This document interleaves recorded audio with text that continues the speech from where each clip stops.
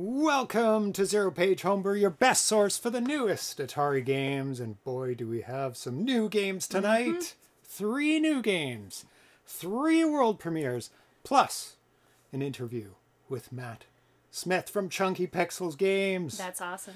Oh my goodness, we've got him on the line. Yeah. But before that, I want to welcome everybody back. We've been off for 2 weeks, so we're very excited to be back. Look at all these people resubscribing. They've been waiting. Yeah. to do waiting that 2 weeks. just so we That's go right. on the air. Cafeman 2D and Dan AVC just resubscribed. Yay, thank you. So we've got Attack of the PETSCII Robots. I'm so excited for the this world one. premiere of that.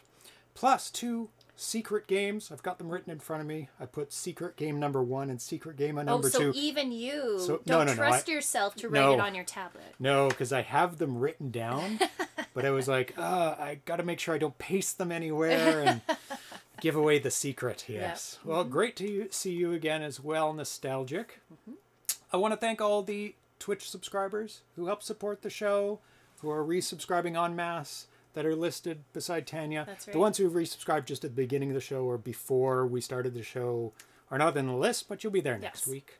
Our star coder, Atari HBR, Polkop, Buck Owens, Charles and Chad, Charles Whelan, Chive 5, Daryl 1970, Dr. Mookhouse, Great Offender, Ground Trooper, Johnny WC, Carl G, Kev Kelly, Croco, Mark Space Inc., Mick Muse, Like Soul, Miss Command, MK Smith, Mr. Zarno, Mr. Fix, Pack Rat, VG Coil, Garcia 70, Render Goes, Repentless, VG 6, Sweet, Smitty B, Socrates, Spiceware, S. Ramirez, Pixel, the D-Train, Welshman, Tiki Dan K. And if you want to support the show too and get your name listed and make me read it out every week, twice a week, you can do that. Just hit subscribe, and it's free if you have Amazon Prime. Give all your money to Bezos. Yes. Or you can just follow us, and it'll alert you when we go online. Or don't give any money to Bezos and just watch us on YouTube later. You can do that too. Yep, and give all your ad money to Google. One way or the other, you're giving your money. So we do have some mail, we do have some news, but we're going to leave that to the end of the show because we don't want to make Matt wait on the line too long. So let's get to that. Let me switch over my notes so that I can see the chat and see all your questions. So if you do have questions for Matt Smith, make sure you type them in the chat and we'll try and get to them. But first, we are going to be talking to Matt. I'd like to welcome to the show the developer of Atari 7800 games, such as Robots Rumble, Arkanoid, Millie and Molly, and now Attack of the PETSCII Robots, plus 2 more secret games that you're going to see tonight. I want to welcome Matthew Smith from ChunkyPixel Games. Welcome. Hello, O'Briens. How are you all going? We're doing good. All of us, including the cats, are here to listen today. So very good. It's nighttime here, but it's daytime in Australia. It is. It's early afternoon, so it's a great place to be. So welcome everyone to Melbourne, Australia. It's a long way down here. Once the world's most livable city, the sports capital of the world. It's a great place to live, but now, as Australians do, we like to hold all the titles, and now we're the world's most locked down city in the world. So fantastic. Well, I'm glad I could catch you at home then. That's right. They closed our borders, so we weren't going to let COVID in, but it still made it like it has everywhere else. It's sneaky. Yes. It makes it anyway. Yeah, but we're all getting back to normal. So slowly but surely, you know, one way or the other. Cafeman 2D requests that you say that's not a knife, but don't do it. Just don't give him the pleasure. No, this is a knife. That's right. I did say to James we could have quite a few Aussie slang words I could just throw out there and see if people can decode what that might possibly mean. But just sprinkle them in here and there. Yeah. See if people can get it in context. It looks very nice and sunny. It's your warm time of the year. It is. Because you're in the southern hemisphere. Yes, we're coming into summer. So summer's down in Melbourne. We tend to either get big storms like we've had the last few days after some hot days, but then we'll have anywhere over 40 degrees, 42 degrees, 43 degrees. And then, yeah, whereas if you go up from Sydney, Brisbane, sort of up that way, it's more tropical. So, you know, if you go up to Cairns, up in the top of Australia, up in Queensland there, it might be, you know, 32 degrees every day. So, or maybe 26 in winter, whereas we'll get down to about 2 or 3 degrees in winter. So it's very varied down here. Yeah. So yeah, when I was in Australia, I was really surprised how tropical it was. Like people's perception of tropical, it actually was tropical. Like humid. I went down a river. We were canoeing down a river. And it looked like we were in South America. Yes. It was insane. This was Sydney, right? Just outside of Sydney, about a half an hour or an hour drive outside of Sydney. And it was like, where am I? I was transported to a different world. Yeah. So well, once you get all preconceptions of Australia just gone. Well, up in the Gold Coast, which is just out of Brisbane, so just over the border between New South Wales and Queensland, they actually have a film studio. So a lot of movies, you know, nowadays are being filmed up there because of the tropical weather and the, you know, generally good weather up there all year round. So now my son's just coming in to interrupt me. All the Rock's movies can be filmed in Australia. That's right. He always wants to be in the jungle. So exactly. Now, sorry, the dog's just been. My son just let the dog in. Well, we've got to see the dog. You have to pay the dog tax now that you've mentioned a dog. No, he's a bit. He was locked down for quite a while, so we had to manually shave him. So he's a bit messy at the moment. Oh yes. But, he looks just fine. There we go. Out you go. Goodbye.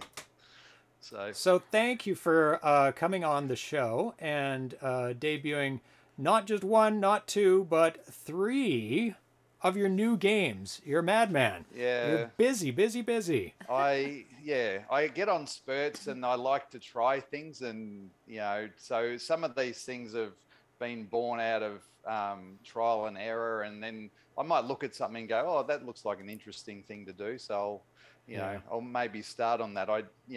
Obviously, like everyone, trying to finish something at times can be the challenge, but that's the hard part. That's right. So we'll see. So, you know, at least one of those games you're showing today, I don't think that'll ever get finished, but we'll see how we go. But, don't say that. Don't say that, because I know which one. Okay. This show is a good way to get peer pressure, though. Yeah. Oh, it is. To finish things. People just go nuts, and they'll be like, "You gotta finish it now that we've seen it. Yeah. You've taken us this far." Anyway, but the first one up is Attack of the PETSCII Robots, which is a homebrew port. It's a fairly recent game done by the 8-bit guy, David Murray, originally for the Commodore 64 and PET and VIC-20 computers. I think those were the 3 he originally did it for. Yeah. And a whole bunch of other systems as well. That is in development: Apple II, Atari 800, Amiga Plus 4, NES, Commodore 128, X16, iOS, Android, Switch, SNES, Coco 3, BBS Micro, Apple II GS, MS-DOS, and even more in the works that aren't even on the announced list. People have shown little screenshots and stuff of them. It's probably the most ported homebrew game ever. Yes.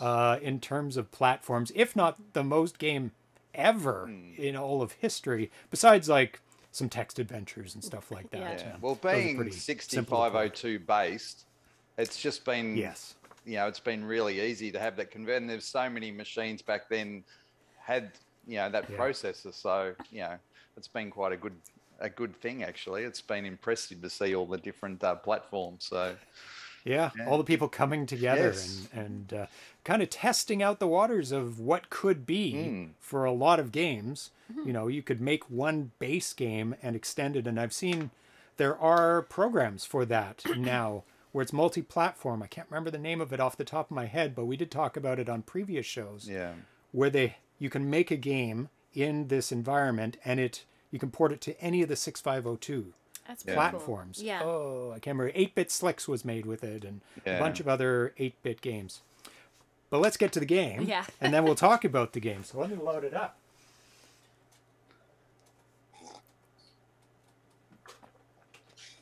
Sorry, I'm drinking my coffee while I'm here. I know you've got a beer there, Tanya. That is allowed. I do have a beer. It is my Friday evening, so. Yes. That's right. It's a bit early for beer here. I'm not one of those people who drinks all day. But like many Australians... We'll have to start later in the evening so you can join me with a beer next time, yeah. All right. So here we are, Attack of the PETSCII Robots. So this is the title screen, and I love the difficulty select. Yes, I was going to say. Where it doesn't actually say what level of difficulty you're playing. You have to judge it by the facial expressions of the robot, which is brilliant. It's and really and they're cute. very evident which level you're on out of the three levels. The slash eyebrows, I take, He will destroy you. Yeah, we're going to start with the easygoing eyebrows, I think. And we'll start with map 1. With map 1, as well. okay. Yeah, so you do have the option, well, I'll cycle through it too. Yeah, research, the village, the islands, downtown, Pi University, more islands, Robot Hotel, Forest Moon, Death Tower, and Research Lab. I'll stick with research. Yeah. So, I mean, I am subscribed to the 8-Bit Guy's YouTube channel, so I've been following the progress of Attack of the PETSCII Robots. So where did you first hear about the game? Do you follow his channel? Yeah, no, I'm the same. I actually follow quite a few of those guys on YouTube. So Jan Vita and now I'm just going to have a mental blank here, but yeah, there's a whole stack of these guys that I follow, and so I've been watching David's channel for quite a few years, and like you, I saw it pop up, and I thought, oh, this looks interesting, because it all started from the mini pet he was given by Tynemouth Software, and so I ended up getting one of those mini pets as well, because I don't mind tinkering around with the hardware. Oh, really? But I haven't played enough. But so I thought, oh, this will be interesting, and I'll be able to play the game on that, and so I thought, I'll have a bit of a look at it as well. So So what was the motivation to make a 7800 version of the game? Had you played this game on a different platform? Did you play the PET version? Like you said, you got a PET? Yeah, I actually haven't played it on the PET yet, but I've got my when I grew up, I was an Atari 2600 was the first machine I got, and then I got into Commodore, so a VIC-20 was the first one, a Commodore 64, Amiga, like most of us. So I've actually got quite a few of those machines just over here that I'll turn on. So I've played it a fair bit on the VIC-20 and a little bit on the VIC-20 and 64. So, but So you're familiar with it first before you decided to port it. Yes. So you played the game and enjoyed the game. Did you order the physical copy or the digital copy? No, I just got the digital copy, because like everything, ordering stuff from Europe or America, it is delivery is horrific prices. So normally it's about half or more of the cost is actually delivery nowadays, and it takes most things take 2 or 3 months, particularly from America, to get here. It's terrible on the slow boat. So so I got the digital and had a bit of a play around with it, and I thought, oh, this does look interesting from a point of view of being PETSCII characters and that sort of thing initially. So but and you thought you could port it over to the 7800 fairly easily? Well, I don't really, I've always dabbled with basics and those sort of things. So I did back in the day Blitz Basic and Amos and all of those sort of languages. I did Visual Basic for work, and now I do C Sharp and that sort of thing. But so assembly, it's a bit like a foreign language where you can sort of read it, but you can't write it that well.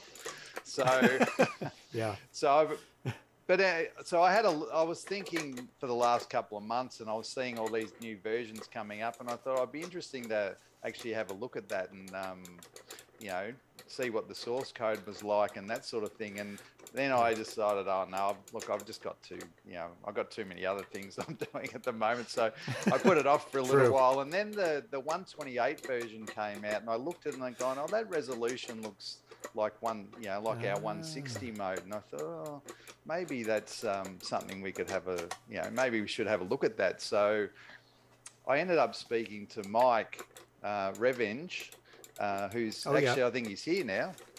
Hi, Mike. In the chat now.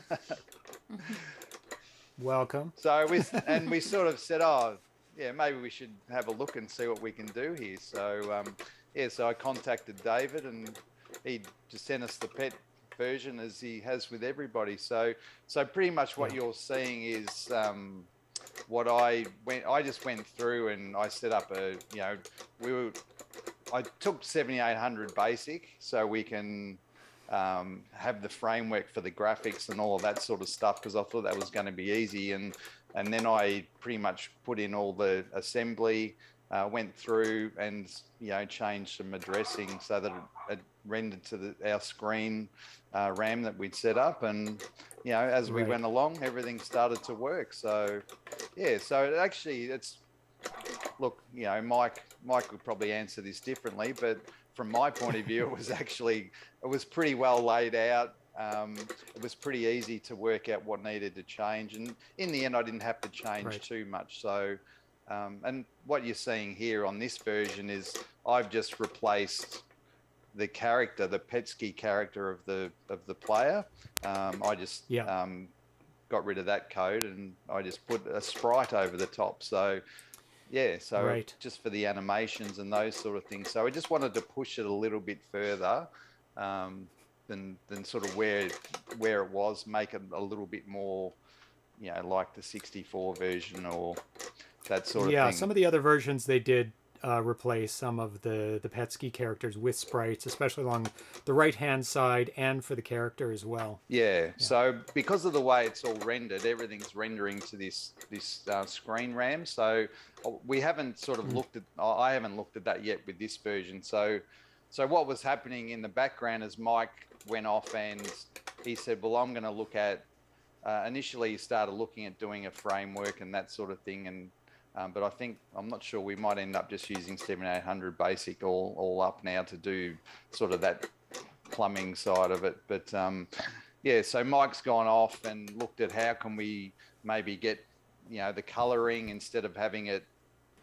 in monochrome. What can we do to make it a little bit more colorful? And 320 mode is, not the easiest to actually do that. But as I said, the 128 version actually sort of showed us that, we can maybe do something at that resolution at 160 instead. So so Mike's actually the last day or two, he's actually got something working using some nice graphics.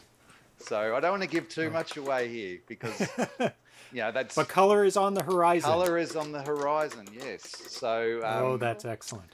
And I'm actually really impressed. So he worked with Fred and they've developed a new cart format so that we've got access to more graphics area, and it just made the simplified the coding in the banking and those sort of things. So but it's really come together. So we've got all the maps compressed down into 2 banks at this stage. So I'm not sure how that'll work with the new cart format, but that was all compressed down. So PlaySoft, I put something out on the forum a few months ago about compressing maps and those sort of things, and we'll see a little bit of that shortly in one of the other games. But we got that working, and I included that in. So each map is that's great. I think they're about 9K each. So we got that down to 1, 2, or 3K. So we got 5 maps into each of the 2 banks. Oh geez, wow. Yeah. So and then there's another tile set, which in the case of this one, we're using the 64 tile set. So each version has its own. There's a PET tile set, a VIC 20 tile set, a 64 tile set. But Yeah, so so it's been interesting to sort of, David actually said, oh, I've never seen the 64 tile set working in monochrome, so yeah. So it's a bit of a mix then. Yes, yes. Yeah. So, but yeah. Anyway, sorry, you go.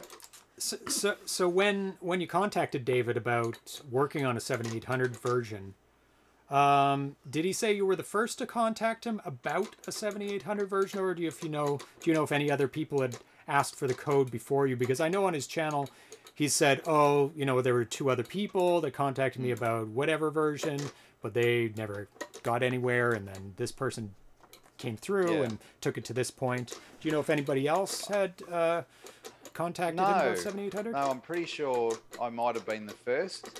But he, as you said, maybe someone else had a look at it and thought, oh no, I'm not sure I'm going to be able to do this. So yeah. And the 7800 community is, well, we pretty much know everyone in it. It's not massive, and they all hang out in the same place. So. Oh, look, and that's like along with what you and Tanya do, and the forum's a fantastic place, and the last 3 or pretty much 3 years I've been around, the people have been awesome, and when I set up Millie and Molly, we sort of ended up, Mike gave me a hand with some stuff, and actually it was Arkanoid before that, and then Robert and Steve said, oh well, we're happy to do some testing for you, and and now Daryl's come along, and Lewis has wandered over to 7800 land, so which is fantastic. And then we've got Bobby Synth Popalooza doing all the music stuff, so all the music, so it's a really and then you've got other, there's certainly others around the forum as well who are very very helpful, so it's a great was there? I know there was an 8-bit Atari 8-bit version of this kit that had come out. Yes. But was there a temptation to name it Attack of the Atasky Robots? Well, we certainly could look at that. I haven't. We haven't spoken. It would probably throw off his whole thing of naming it all the same and keeping it all together. Yeah, but oh, look, I think that version actually has got that in its name, doesn't it? So, but oh, look, we'll see what happens. But I've got to finish it. Make an alternate title screen for it. Yes. Yeah, you got to finish it first. Yeah. So, but we'll see. So I've just sent something through to David earlier that Mike's just given to me about the layout of the side panel and the status bar and that sort of thing. So we'll see if he's got any feedback, because of the way that might work, there are some limitations on the amount of sprites and those sort of things we can fit into the line, and the DMA time, the rendering time, and all those sort of things is going to be pretty tight on what Mike's planned. So but look, as I said to David, I said, look, Mike would have to be, probably along with Bob, the 2 most impressive people who know so much about doing software on the platform. So, I don't think we could find anyone else who would actually be able to come up with, the sort of thing that we're hoping to pull off. So, and usually leaning on them for expertise. Yeah, so we're going to get a new T-shirt for you, James, and it's going to say "Mind Blowing," and it's going to have your head on there. Oh, perfect! That'll be great.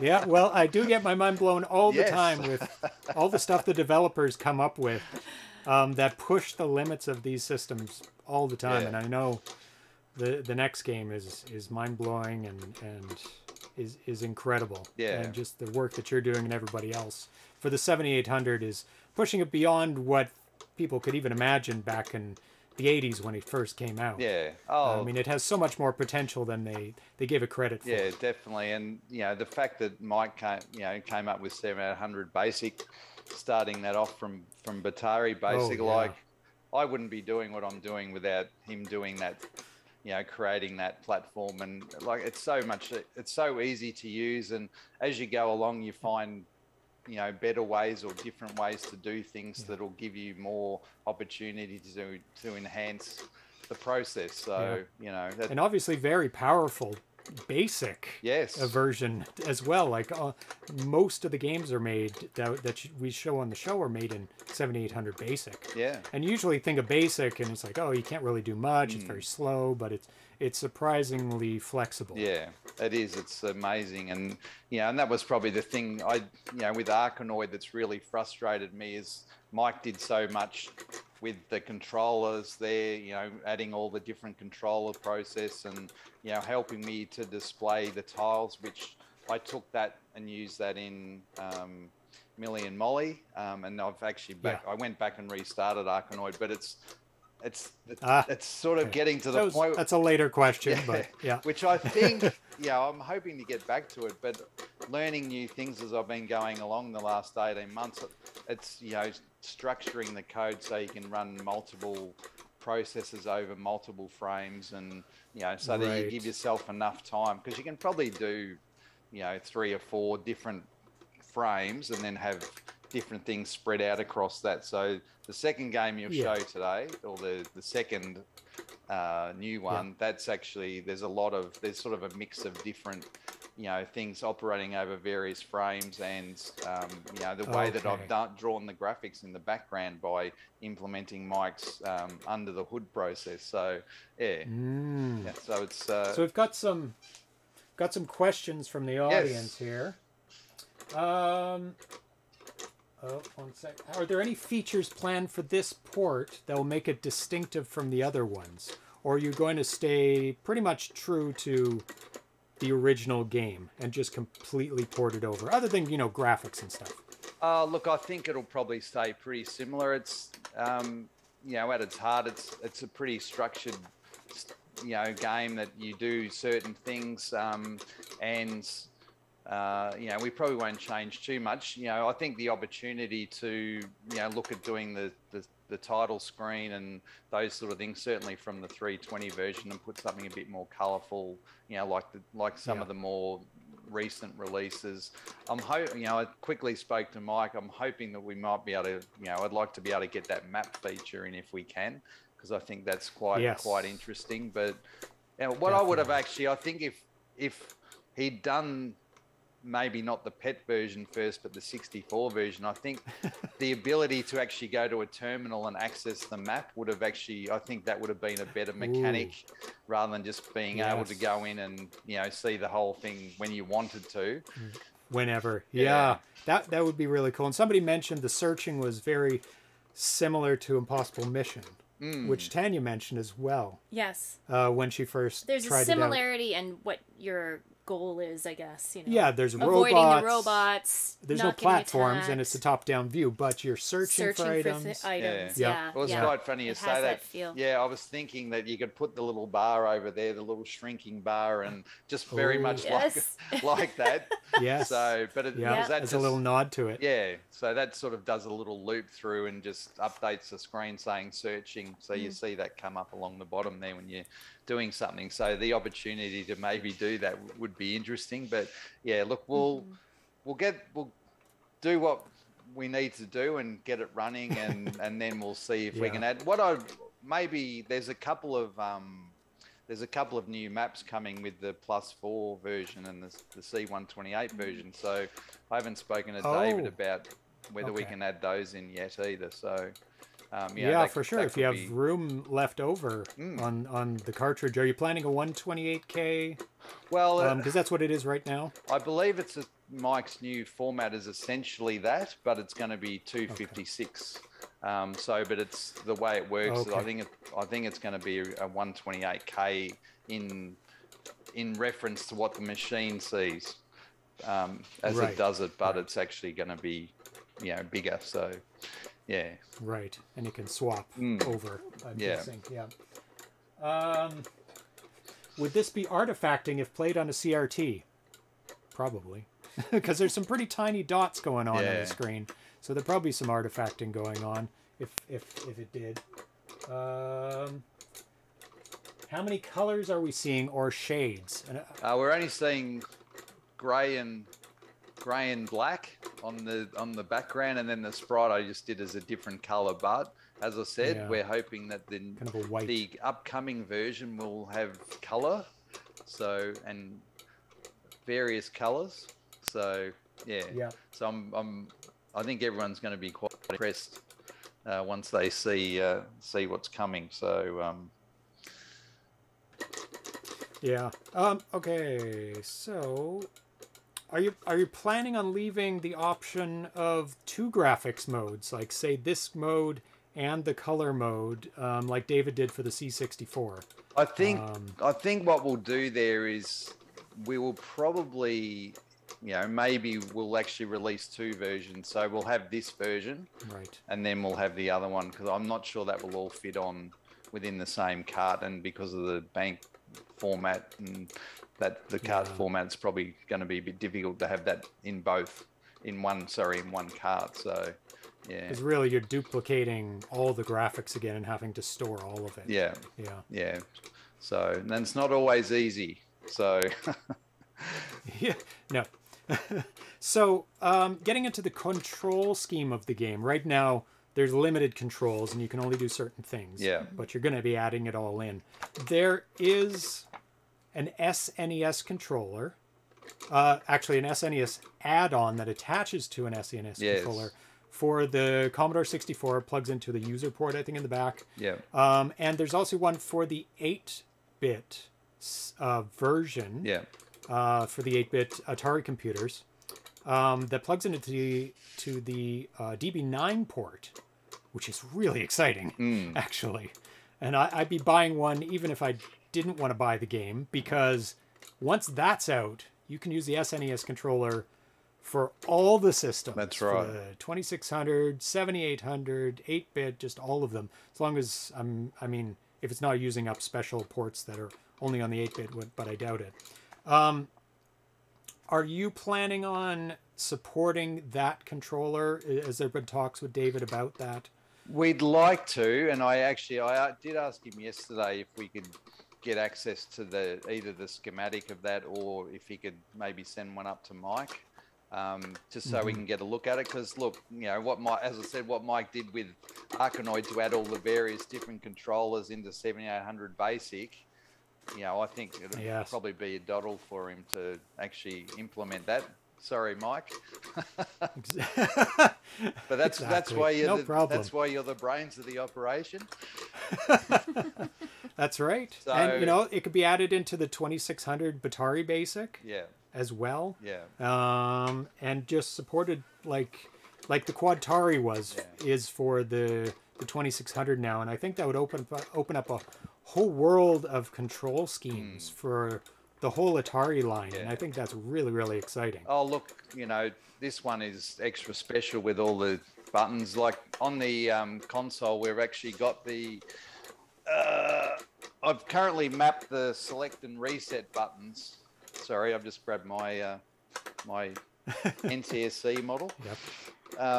So I've got that for... So Tanya, if you want to press one of those, you'll be able to actually cycle through, or James, so you can cycle through the different weapons. So she's only got the basic weapon okay, you're not running the other version. No, I was going to save that till soon, but we can do that actually right now. So but I think on the NES controller, you got those 2 buttons in the middle of the controller, and I think they're the ones that cycle it around. So so we've just got to try and work out, can we implement that version? I also asked David about, he's planning on having the NES version to use the NES controller, which is a lot simpler, very much like the 7800 pad with those 2 buttons in the middle.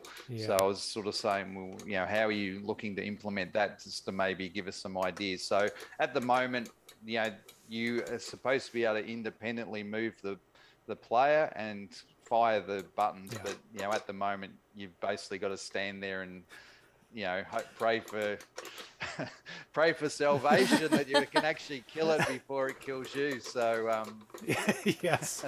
And I guess even if that controller add-on isn't available for the 7800, you would probably have to implement a control scheme that would work with a basic 2-button controller for the 7800 because of they're selling binary versions of the games. Yeah. So you'd have to do that anyway and map it out so it works. So we might, you could look at, so we've got the 2 buttons ideally there. So it might be a matter of double taps, or it might be a hold and do things. It'd be changing the process, but a bit like Millie and Molly, where you can hold the button down, you can access the different layers of, so you could go in and cycle the weapons and items and those sort of things, and then, maybe you jump back out and start playing. So, we haven't really got to that point. So I've just, I've converted over, it actually all works, and so you can use the items and those sort of things. But yeah, at the moment, it's just hooked up. That's the way it's hooked up, because we don't have any other way to do it at the moment. So, right, yeah, because a lot of them are for computer systems, and they have like a plethora of keys on the keyboard. Yeah. But also, you could put it on the second controller too for the things that aren't time based. It's like, oh, I have to do this quick. Yep. You could put the 2 buttons on the second controller as an alternate scheme. Yeah, definitely. And there's lots of scope there to try some various things, and quite often the community will come up with various schemes and those sort of things. Like with Robot Rumble, there's been a few suggestions on how that might work differently, and we tried a few various options as well before we released it. So and if it's easy enough, you can implement all the options and everybody can choose their favorite. That's right. So you said you're given the 6502 code from the PET version of the game. How long did it take before you got the basics up and running? I didn't just copy it all over. And there's actually 2 separate processes. So there's the main process where you've got the title screen, the game display, the controls, and what was the other thing? There's one other thing in there. And then you've got the second process, which is like on the screen there, you can see you're in the movie cinema. You've got the background. Oh, that's what it is. Yeah, so you've got that cycling through, you've got the robots moving, you've got the water moving, all of those things are sort of done on a separate process. And that was, the interesting thing with there is that was done on an interrupt on the Commodore, on the PET version, the 64 VIC-20, and we don't actually have an interrupt as such like that on the 7800. So so we managed to get it working, but what I've done is started replacing, it's quite structured where it'll sort of run through, and like you're in the, in the lift there, it'll actually sit in that little bit of code and just process and wait for you to do the joystick, and then it'll update what you're doing, and then it'll come back out to the main loop that it's running. So I've actually converted most of the code, not all of it, to actually run through a loop, an overall loop. So we're using a status or a state to track that. And then as it goes through, it'll no longer sit there and wait like with that lift. It'll actually check, is the joystick being moved? No. And then it'll go jump back out. So I've had to sort of chunk the code down a little bit. But what we're doing is, rather than relying on the interrupt to run it at 60, or 50 megahertz or whatever, it's actually the screen drawing is actually doing that for us. So so the rendering is actually keeping it running at a steady state and those sort of things. So so that's sort of the only real change that I've sort of made to the code. Okay. Yeah, but it was. Oh yeah, Andrew Davey says. I was going to call him Andrew. Andrew Davey makes a good point that we should be calling people by their full names and not just David and Mike. And there's a million Mikes and Davids. That's true. Sorry, Andrew. Now, Andrew's a fellow Aussie up near Brisbane somewhere. So, hello, Andrew. So how much of the game were you able to keep in pure assembly, and how much have you converted over to 7800 basic? What's the balance? Well, the only thing I've done is sort of, I've pretty much 98% of it's just the assembly. I jump out to do the checking of the joystick, so I'm using the 7800 stuff, and I'm just sending back a value to say, oh, it was this direction, or this button was pressed, and then that just goes back into the code that was already there. And then there was the initial setup where I set up a screen RAM so that can be used to display, and then we do the plot map functions in 7800 Basic. So pretty much at the moment everything is the full assembly. So yeah. Okay. So that's one of the good things with 7800 Basic is it's essentially once it's compiled up, it's assembly anyway. So you can just hook in assembly to however you like. So we've had various little tools and things that Mike's developed, like the under the hood process that is assembly as well. So yeah, so no, it's all pretty much still assembly. Yeah. So that's great. Yeah. So very fast. Yes. Will there be you are planning a physical cart for it? I've already kind of asked this question. The challenges of putting it on a cart, you did have to talk with Fred Quimby about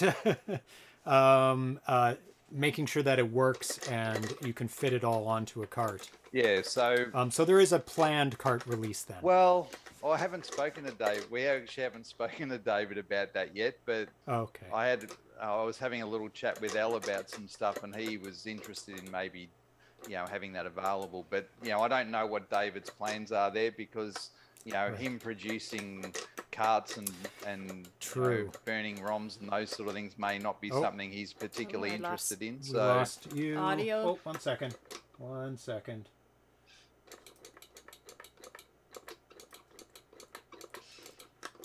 We'll get you back here. I think you're back. Okay. We're back. Yeah. So so I'm not entirely sure what we're going to do there. And because it's because he has to do all the legwork, right? He has to put it all together and assemble it, because he's shown video of him, his assembly line on his show before. Yeah. Yeah. So I don't know, and I'm not sure he's obviously had the NES version that he's been looking at, which would be card as well. So, but has to be. Yeah. Look, if it's going to be digital, then the Concerto and the Dragonfly, they'll need a cart format update if the cart format can be put onto those. Mike's actually that's true. Yeah, Mike's updated 7800 A7800 the emulator to actually run this at the moment. So that's how we're sort of using it. But it's going to be an interesting decision what he does there. So we'll just have to see. So what are the next steps in the game development that you're going to be working on? I know there's quite a bit more to go. And do you have a schedule that you're working on, or is it just as it gets done? Well, there's no real schedule. David said that I think on his video it was going to be it could be 6 months before it's available. So look, we'll just see. But look, Mike made some amazing progress the last 2 days. When he sent it through yesterday, when I got up yesterday morning and saw what he'd done, I was actually shocked, to be honest, how quickly he did what he was doing. So, and then some more progress today. So look, I think in the next week or so, we'll have a reasonable version that's running very much like this one. With the side panel, and he's already got the information area running as well. So so I'm not sure. Great. It'll just probably be when it'll be. So this is I've sort of at the moment I've sort of done what I can. Mike's the genius between the two of us, so I'm relying on him to sort of lead the way a little bit now. So but look, everyone's busy, so we'll certainly we'll see. Take it as it comes then. Yeah. Yeah. But it's not some big company that's like, we got to release by Christmas or we're not going to make the deadline. That's right. It's like, it's fine. It's all fine. So we'll see. Yeah. Many other ports that are in progress as well that Yeah. are like at almost nothing, some of them, and some that are almost done. So there's lots in the pipeline. Yeah. So the first part, getting the game actually running and those sort of things, that's obviously the core component. But you know, you've got the title screen, and then there's the game over or level complete screen. That sort of thing that will probably need to be changed, because that was just rendered onto the screen RAM like the rest of the game. Oh, so okay. yeah, so we'll probably go through and make some changes there. So I think that's all the questions from the chat, and that's all my questions. So let's get on to the second game. all right, so This one. Do you have anything else to add about this before we move on? Actually, no, all good. excellent. I was trying to throw in a slang word there, but You forgot. we're I've got a whole list of them here, and I was having a good laugh at myself. Laugh yesterday at looking through some. Looking up the most obscure ones you could find. Yeah, so it's like, crikey, mate, dead set awesome. I think what we really need is a game that utilizes the Atari Vox for some of that slang. there That you would be go. hilarious. Yeah. That would be. I'd be stoked about that. That'd be a ripper. Stoked. We say stoked Oh, here do you? too. Oh, Yeah, Yeah. we do. Very much so. It's a Canadian thing. I mean, it's all comes back to British English. yeah, So Struth. That's a big in one. Canada here. I'm a bit. Hey, I'm a bit. Packrat, thank you I'm for a bit devoted resubscribing. about that. Devoed, we don't have that. No. Don't know that one. Devoed? Not Devoed, not the 80s. No, not Devo. 80s guy. Devo's devastated. That's what Devo. that means. Oh, yeah. okay.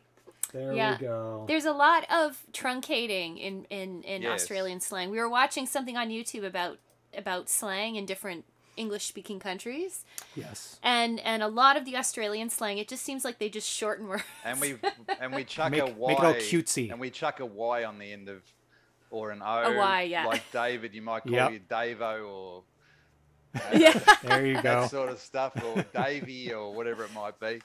So, like Facebook here is called Facey. People tend to call it Facey. Oh my so- God. It's all cutified, Yeah, right? that's right. Yeah.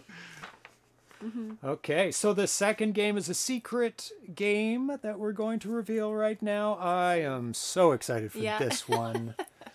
So let's get it on the screen. Are you ready? Drum Let's see if roll. anybody Drum could roll. guessed what this was. Here we go. Oh, Carl G. Drum roll.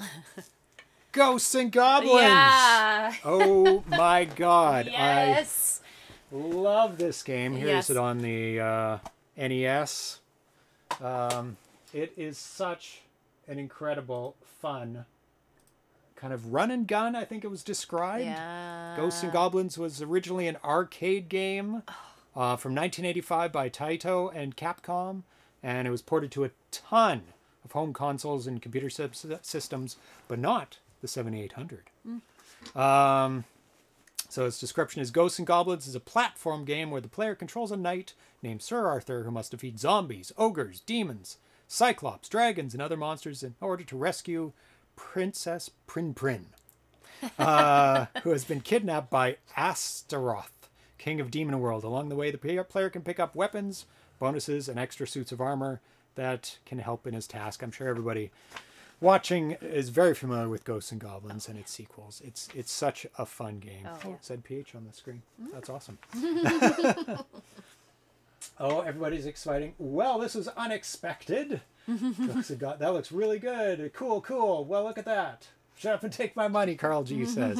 Indeed. Oh, my goodness. So, let's play it. No sound on this one either. No. There's no sound on any of the games, actually. No, because sound is it's certainly not anything I'm good at, and I'm very good at taking other people's graphics and using them. I'm no good at stick creatures are probably about as far as I can draw things. So Yeah. Oh, we've got some very talented musicians in the 7800 realm Yeah. for TIA and Pokey, and for the other chips that are available on the carts. So I'm sure somebody will step up in no time. Yes. This one has a very fun music. I love the C64 music and the arcade music. Yeah, well, that's yeah. I was just going to say that's the version I grew up playing on the 64. The C64, yeah, loved it. Yeah, I just the sounds in the music on the C64 one are so good. The warbly sounds. Yeah. So what drew you to this port? What was it? The 2015 arcade update? Yes. That kind of sparked it. Yeah. Well, yeah, I've been toying with scrolling for a little while, and so I wanted to sort of try doing a scrolling platformer, like and I thought, oh, actually this might be interesting to have a go at, and I actually just bought Charpad Pro, which is a 64 tool, and Sprite Pro, and that actually had, that may have had the map in it, or no, actually it had the Iridium map. So I actually was toying with, I actually started with Iridium and trying to look at the, the dreadnoughts and how I could scroll those. But the way the scrolling works in 7800 Basic, we've limited to 256 characters as far as the width of the map. So, and those were, most of those were elite, 2/3 larger than that, or nearly double that size. So, maybe 384 or something like that. So I got the scrolling working. I had the ship moving and all of that sort of stuff, but it was just the, that's sort of the width that Mike's done. And for him to change that actually would be quite a, a deal of work because of, the 256 boundary and those sort of things. So he'd have to, write a fair... Constantly be writing to the right or left, I guess. Yeah, so it's... And, the old style way of, say on the 64 where you'd start scrolling it across and then you'd draw the tile down the side and then that would come on the tile. That's probably not... It's probably not going to work on the 7800. So... yeah, so then I sort of looked around and I thought, I'll actually, was playing this and I thought, I might sort of bring this on. And so, and because of the arcade version that came out in 2015, they split the levels up into widths less than 256 characters. So I thought, okay, here we go.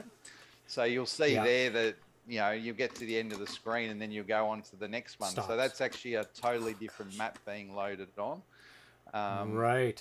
Yeah, so I thought, look, we'll see how that works. And again, the problem with this is, and what happens like with a lot of the maps on the 7800 is that, to do anything more than the 3 colors on a single palette is actually hard work. So like this map is still actually I think it's still in 4 or 5 colors. But a lot of browns and greens. But it sort of maps it. It's a bit greener than I thought, actually, looking at your screen there. But color is subjective. Yeah, I wanted to sort of make it, especially on the 7800. What I was thinking was I could make the background a little bit darker, so that it's sort of, and make the characters lighter, so that you had they'd sort of stand out a little bit better, and it made it look like it was a dark night, or you're going through the graveyard in the dark and that sort of stuff. I sort of thought, okay, so that's sort of where it came from. So just that scrolling, and then when I put that out about the anyone got some compression, that was actually to try this and Paul Playsoft. It's a huge game. There's a lot of levels and a lot of different tiles that you have to keep program for. So this is right on the limit of how many sprites and objects I can sort of fit on. So I can break it down into various, like on that first part, you've got the ones across the top, and then you've got the ones along the bottom, and I sort of broke those down into different little groups and that sort of thing. But when it gets down to it, you can only get So all those sprites are basically 64 sprites, so they're 24 pixels high because that fits into the 888 zone of a 7800 game. So I can get, we can probably get around 9 or 10 of those on the screen at the moment before it starts to slow down, which it does at various points. So, but I've split, I've split all of this stuff off over various frames and to try and keep it working. And I built a little, I call it an emitter. You can get much closer. System that actually stores all the settings for a character in the RAM table. So, so it all gets set up with all these, these, maybe it gets 15 variables attached to a character, and it all gets read through that process. So so there's a bit to do between making it move, making the when the screen moves, you've got to change the position of the character. Then need to do collision checking.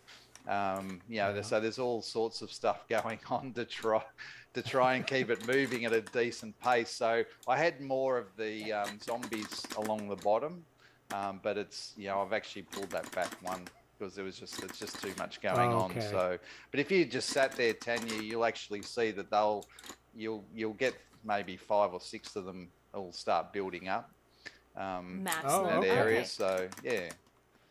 But look, I was pretty happy with how it worked. But again, it was just about trying some different techniques. I hadn't really done an emitter table before. There's not enough variables available to do it using the variables. So I thought I'll set up a RAM table, and that's why sometimes you probably see things not quite in the right spot because, particularly that first time it came up, that coin was with the shield. It was moving around. So I think once you actually get past that, it works okay. But I think that's the only one we've seen a plant do that, and the shield, but nothing else. I think. So there've been a number of conversions of this game: NES, Amiga, Atari ST, Game Boy Color, and the updated C64 version. And it says on the title screen, your game is based on the C64 original and arcade version. So what elements in terms of graphics, gameplay, and music do you think that you'll be using? Because the music is very different in the original C64 as opposed to the 2015 C64 update. Oh, well, Bobby tends to do all the music, and I'll just say to him, do whatever you like.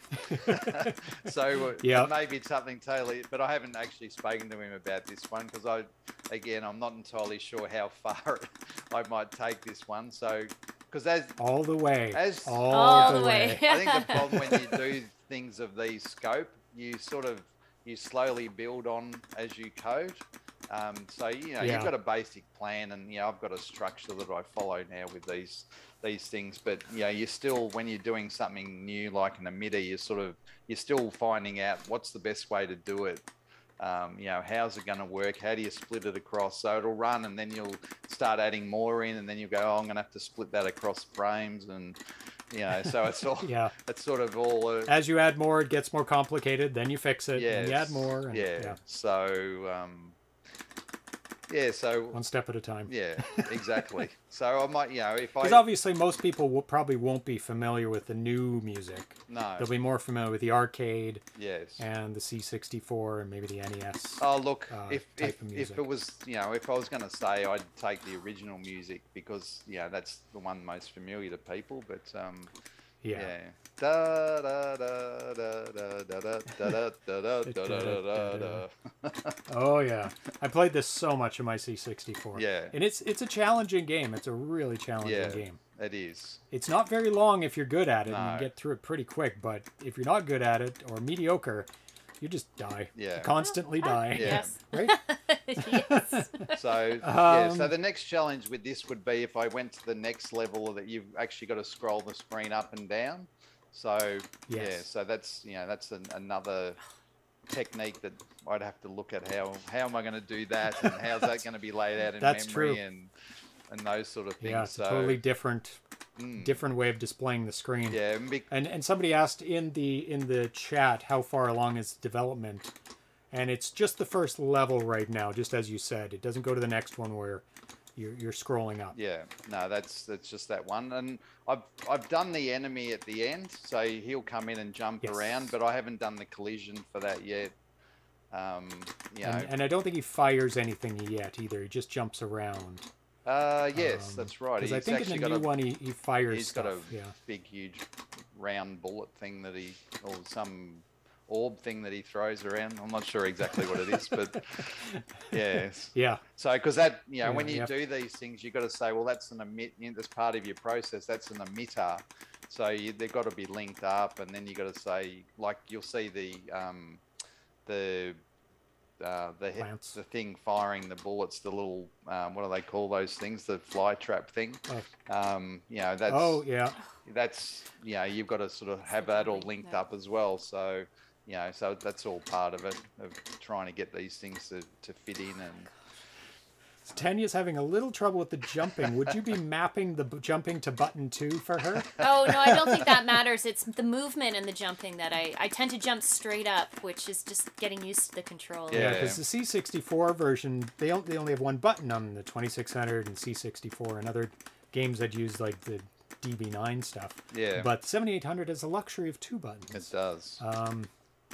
So that's a possibility to do that, I suppose, as an alternate control scheme instead of up. Yeah, yeah. It's always awkward because you could walk off a ledge accidentally while kind of going up and over depending what diagonal you do. I must admit, when you have to get right to the edge. Yeah, when I've played this, getting across those, probably the collision checking could be a little bit more accurate there. So it's probably not you, Tanya. It's the game. Oh, I don't know.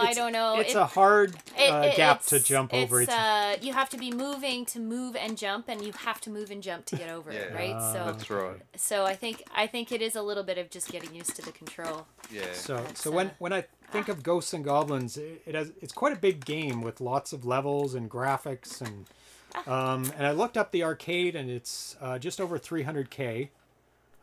With all its graphics, and the C64, the 2015 version, is 170K, and the NES is 128K. So do you project the final size to be around the NES version, or maybe it's a little bit more because you're following along with the C64? Well, we probably, if need be, I like to use the 128K plus 16K RAM card, which is because you've got that extra memory available to do stuff in, like play music or something like that. So I'd probably have to, I think there's a 256K version of that. So I think, I haven't looked at that, but I think that's the case. But so it'd be something like that. But when it comes down to it, you've got to, storing the maps and those sort of things, I tend to try and fit all those into, a couple of different banks, so the banks are just set there just to store the data, and you go in and restore it, and then off you go. So and then the graphics. So what I did with Millie and Molly is essentially I've got banks 2 and 3 of the game code, but that code is exactly the same. So I make a copy of that. So everything's got like, it's got the name of the function, bank 2. The variables might, if I have a variable for that, might have that on there as well. And then I copy and paste that in, and then I rename, I'll call that then bank 3. But so you're basically duplicating the code, and then within that, you then have the different graphics that you might need for a level. Because once you, the way that cart format works, you've got bank 8. You can have shared code, shared graphics that can be accessed regardless of what bank you're running in. But everything else, if you have it in bank 1, you've got to be in bank 1 for that to show when it renders. So, so you can sort of put some things in the shared, and then you have everything else in the bank that you're actually running at the time.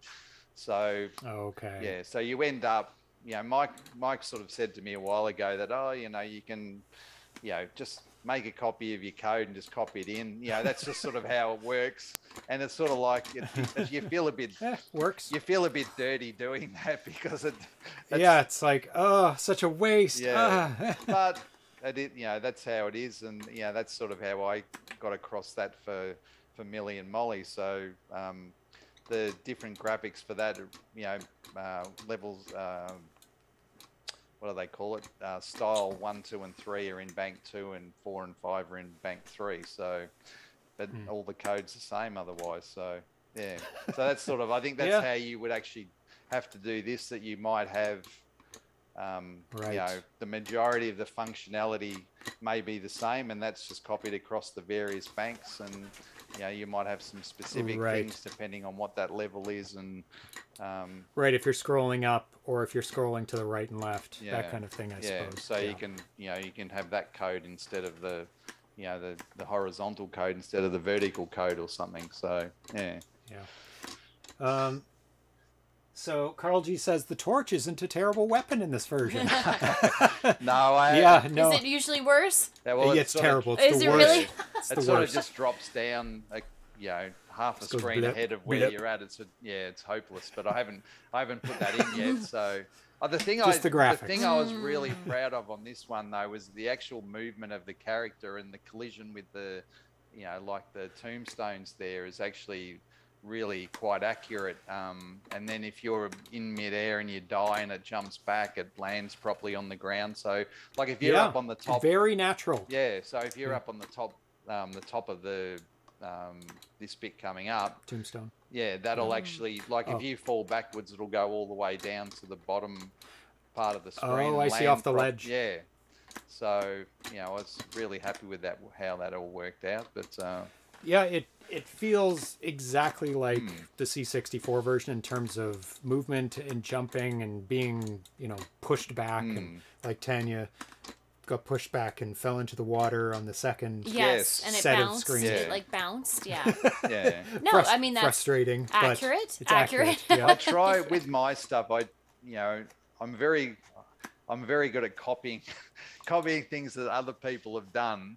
So, and I'll sit there and work out frame by frame how something will work and where. So, you know, like if in the 64 game, I would I'd you know, play the game, and then I'd go through frame by frame. Have they moved 2 pixels, 1 pixel, 6 pixels? So as you jump up, it might go 6, 6, 4, 3, 2, 1, 1, 1, 1, 0, 0, 0, and then. So it's perfect arc. Yeah. So, from the original, yeah. Yeah, and because people are playing, you coming over from the arcade or the NES or the C64 version, they're used to, you know, a certain height of jumping, a certain height of ducking, and all of this. And when they play yours, it's like, I'm dying. What is going on? So I think it is very important to bring over that feel of whatever the majority of people are used to. Yeah. And well, that was when I first contacted Carlton Hanley for Millie and Molly. When I sent him a copy of it to have a play, and he said to me, "Oh, have you just copied the code? Have you just taken my code and put it in?" And I said, "No, I actually just sat there and worked it all out." And he goes, "Oh, it's very accurate." Oh, okay. Well, that's a nice compliment. Yeah, and I keep asking that same question to John Champeau as well when I play his games. It's like, do you go in the code and analyze the movements of it? He's like, no, I just, you know, figure it out and you know, measure it or play it by ear, and if it feels right, then it's right. And it's like, well, it's amazing that you can get that accurate feel to it. Did you make it to the end? Oh God, no. Oh, come on. Well, we only got a couple questions left, so keep doing it. Keep going. You can do it. All right. So I imagine for difficult games like Ghosts and Goblins, programming the last level or the ending cinematics for winning the game is a little bit different than. One second.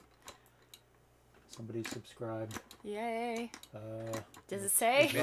Dr. Moocows, thank you for Yay. subscribing. It's a little bit different than, say, writing a song or, you know, editing the last scene of a film, because in the game you have to earn that. You have to get to the end. You have to be good enough to get to the end to earn to play that last level or see that cinematic ending. Is it frustrating? Do you see it as maybe frustrating to put that in at the end, or do you see it as something that you're doing something very special for those few people that make it? Like even like on Millie and Molly, programming the last level, that is like super hard to get to. Yeah, well, that doing Millie and Molly was interesting with that point of view, because you've got the ending screen that's available there. So to actually reach that and see it happen for the first time was, it was quite rewarding. Because what happened was when I started working on that, we're all sitting there because I didn't have a cracked version or anything, so we basically had to play the game through all 100 levels. No. And so oh my God. Once we got up to sort of certain levels, then it was like, oh, I'm stuck on this one. And then, like Steve or Robert would come along and, they'd solve it. And then Mike might solve a couple and I'll solve a couple. So sort of as we went through, we actually all completed the game together on the 64 version. So to then get to that last level, Rob, I think Steve might have worked that one out actually, but Ramirez. Yes. So I was looking at it going, oh, how in the hell are we going to actually finish this thing? I want to get that screen in, and but then I ended up the last couple I ended up hacking I hacked the 64 version so I could get to the bloody thing. but I don't know if that's easier or harder than completing the actual levels.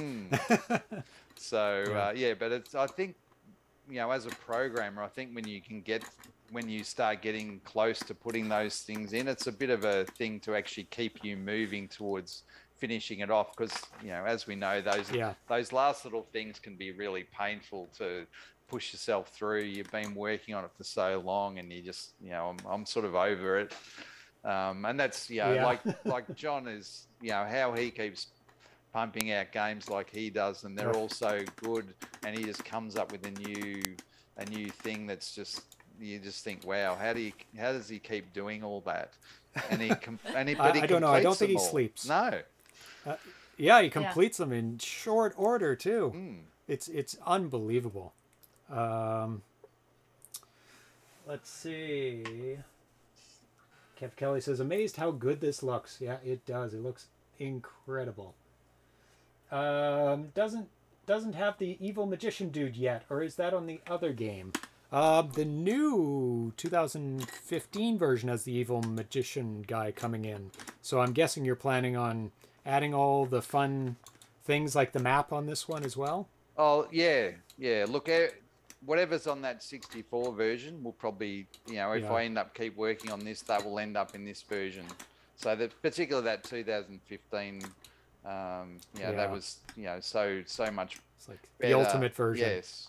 So, whatever's in there will get done. So, I've got, like, on the second half of this level, you've got the little floating little tree Night things guys or whatever. or those little guys that I haven't added. Ghost guys. So I haven't added those in yet either. So, so there's still a few things sort of more to do to get to the point. But, look,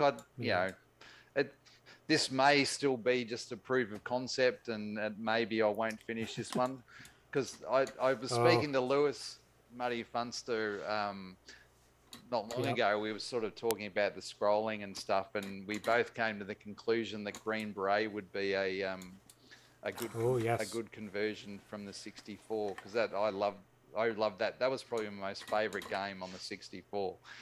So that one was a hard one for me too.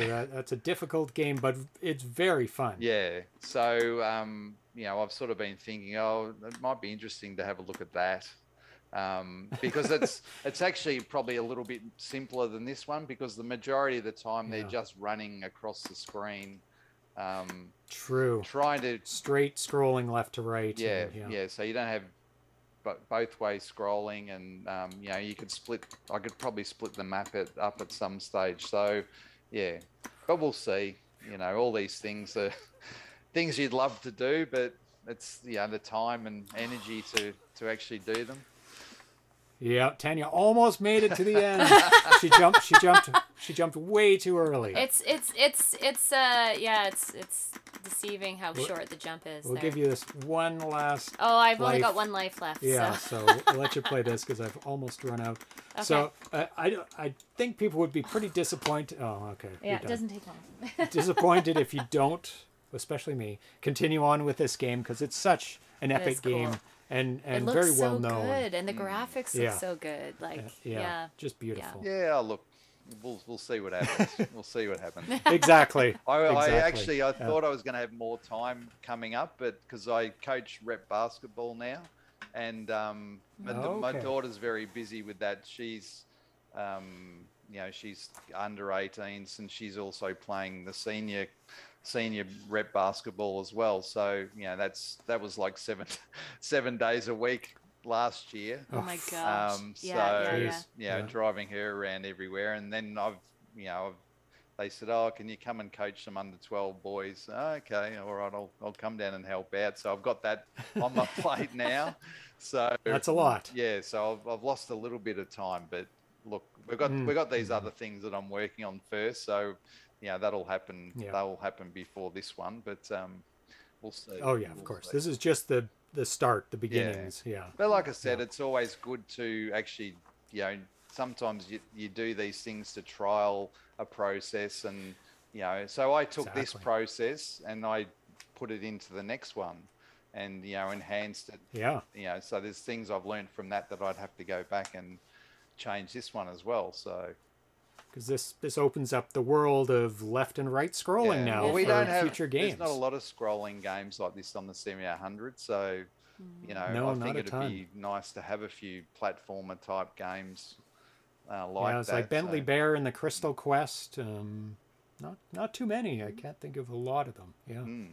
So let's get on to the third game, which is also a secret surprise game, which is also super fun. Oh my goodness, this next game is so fun. Okay.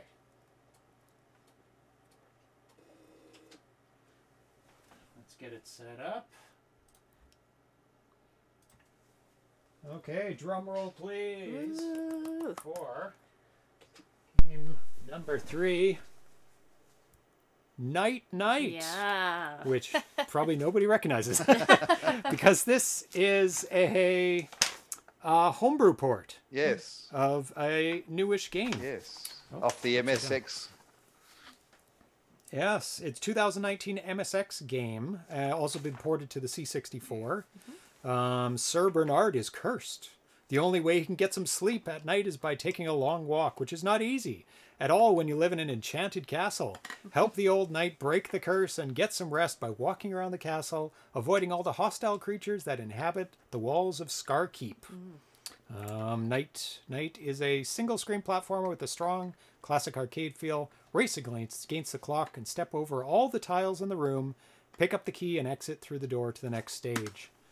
So there were a lot of a number of games back in the day where you had to walk over tiles and light them up. Miner 2049er was one of those types of games, and people really loved them. I love these types of games too.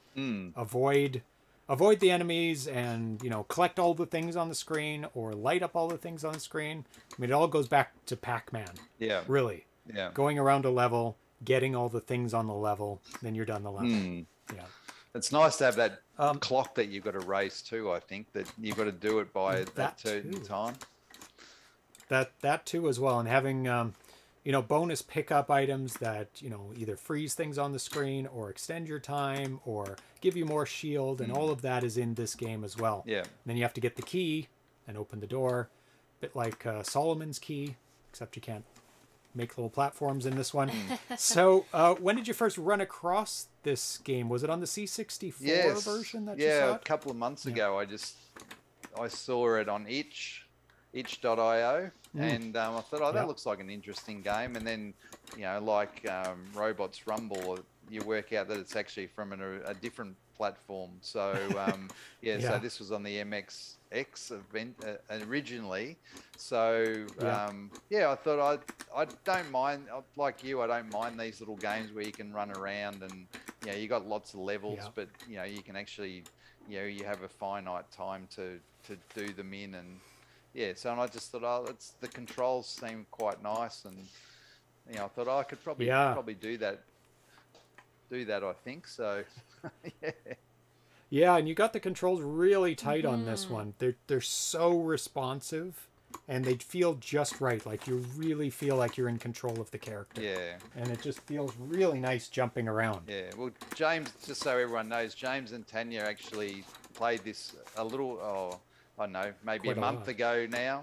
And Yeah. I was still working on the controls. I actually couldn't believe you actually finished the first 10 levels that I'd done because Oh, I love these type of games. These games are so much my fun. God. Yeah. They're just so fun because they're so simple to understand.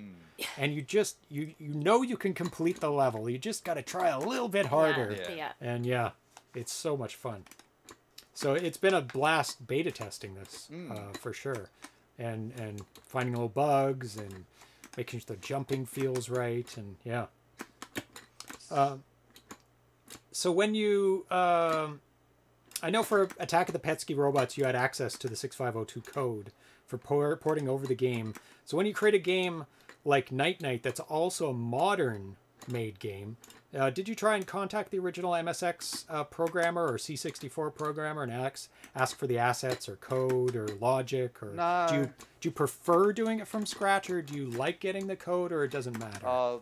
To be honest, I'm happy to do it from scratch. And sometimes, like Millie and Molly, I thought, oh, that looks like a really cool game, and it's been the same with this one. I thought, oh, this would be something a little bit different than the platform, generally has as well. So I then start doing it, and then as I get closer to the point of, oh, okay, I think I can finish this, then I will contact the original developer and sort of say, oh, I hope you don't mind.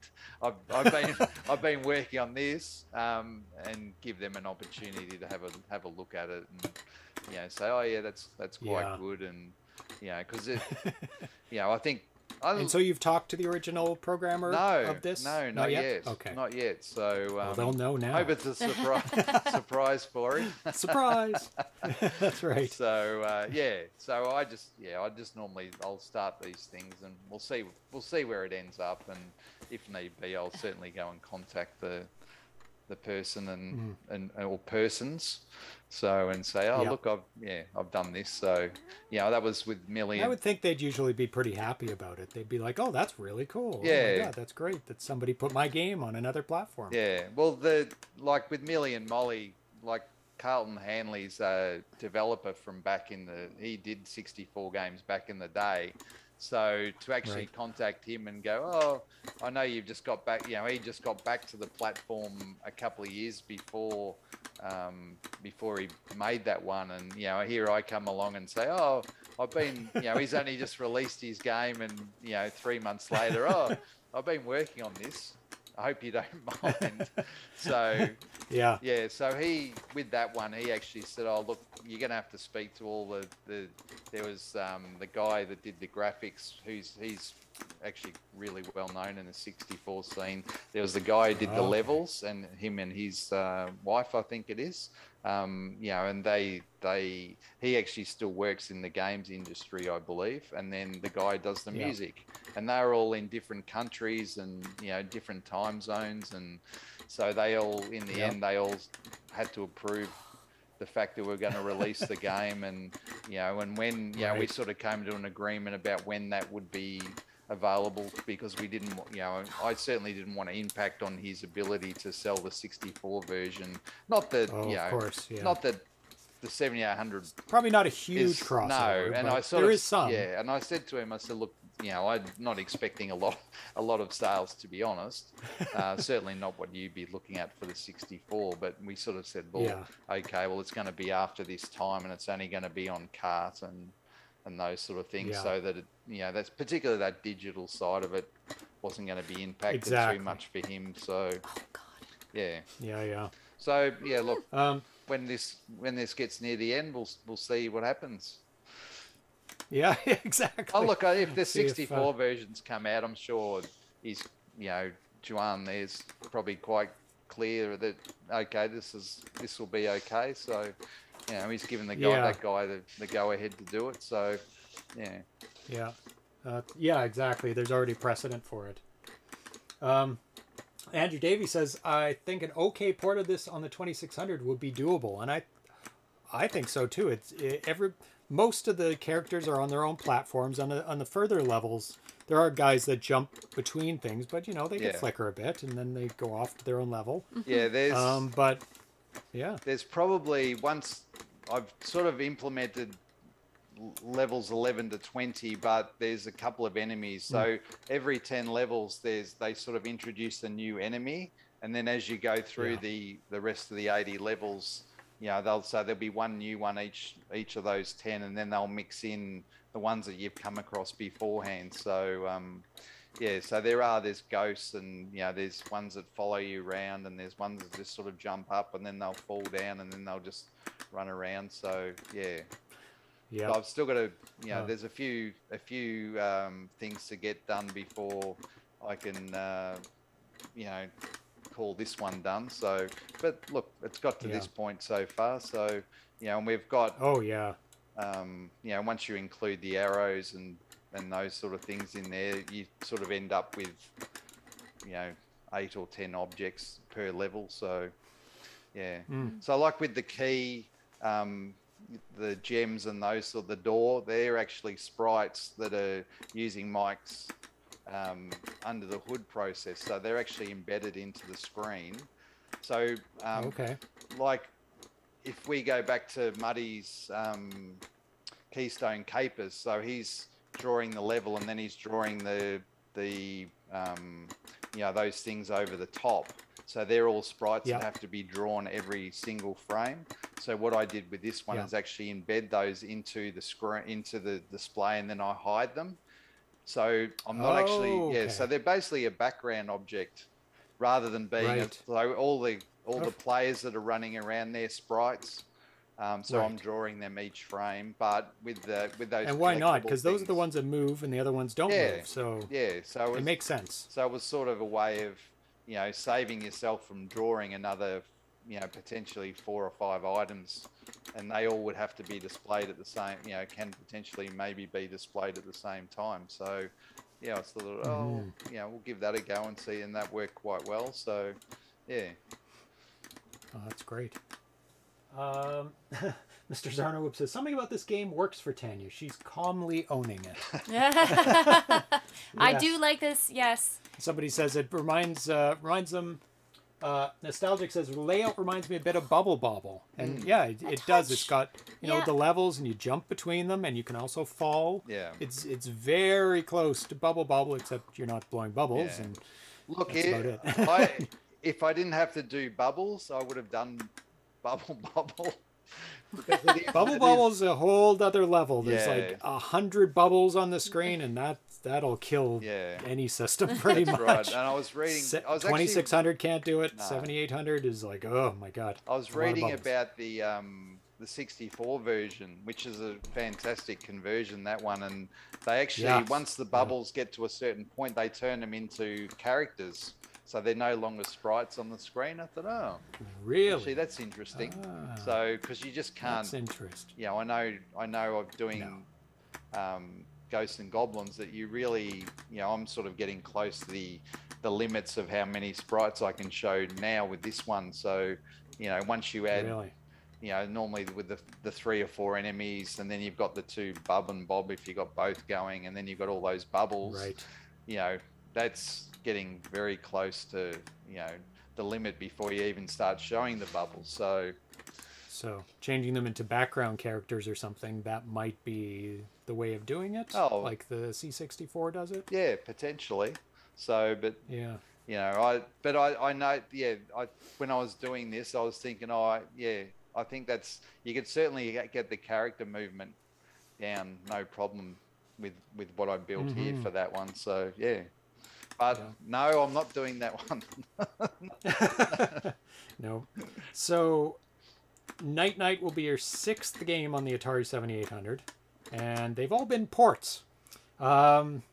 Is there something that draws you to creating ports of existing games, or could there be a possibility of an original creation in the future? Have you thought of some ideas for original games? I'm not an ideas man.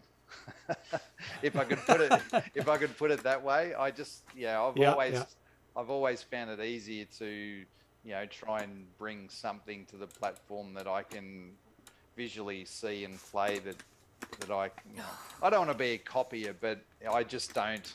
I'm just not very good at it. I'm not that sort of person. Like some people are very creative, and you know, that's not me. So right. yeah.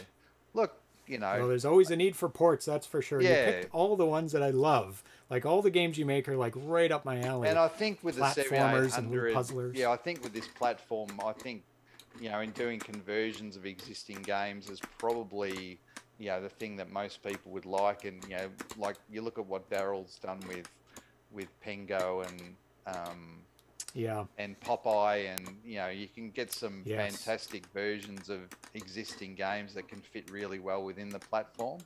Oh, The only yeah. problem with those is they become, you know, they do become a huge investment because, you know, people know them so well, and so you do have to, you know, do them quite accurately. And Yeah. People get very specific about them. It's like, this isn't the same as this one. I'm mad. Yeah.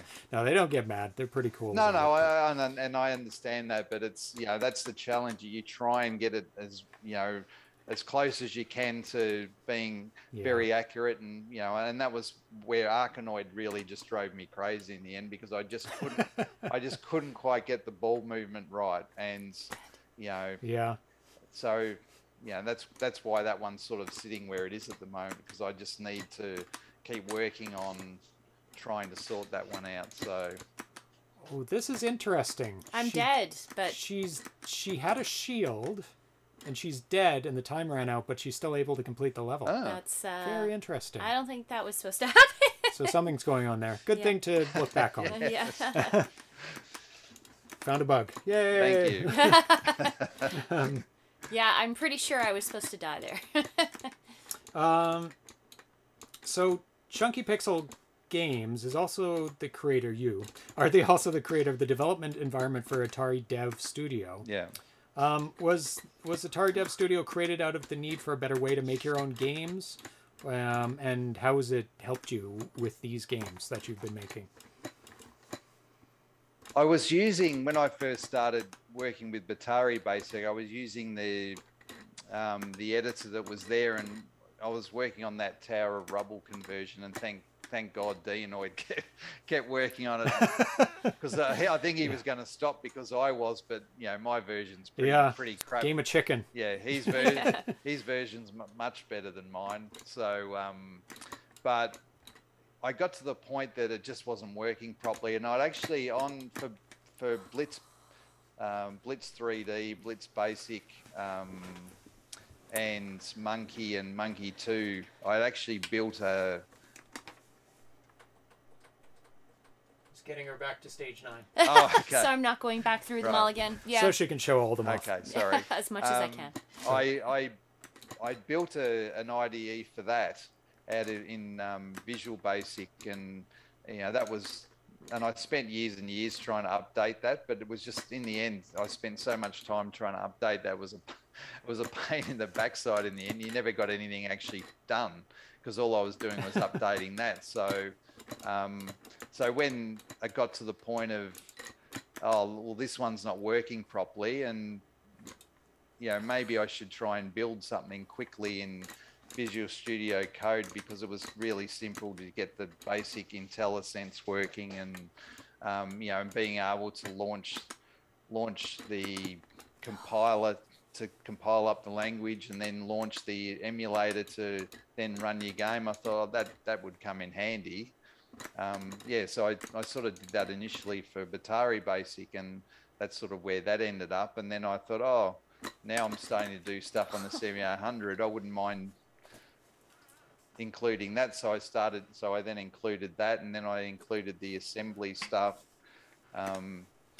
It's a bit, that platform, the VS Code platform, is very specific in how you do certain things when you're compiling and accessing files and those sort of things. So you got to sort of fit within that framework. So I know people would probably like a more project-based process and the ability to, you know, define a project and then have it compiled up off a, you know, some sort of configuration would probably be the next step I'd like to do with that. But again, it's sort of now it's again finding time to sort of update that. Like Stella had an update out a couple of weeks ago and I still haven't put it in. And I normally like to try and get those things in straight away as soon as they're released, but I just haven't been able to get around to doing that. So, and then, you know, we added the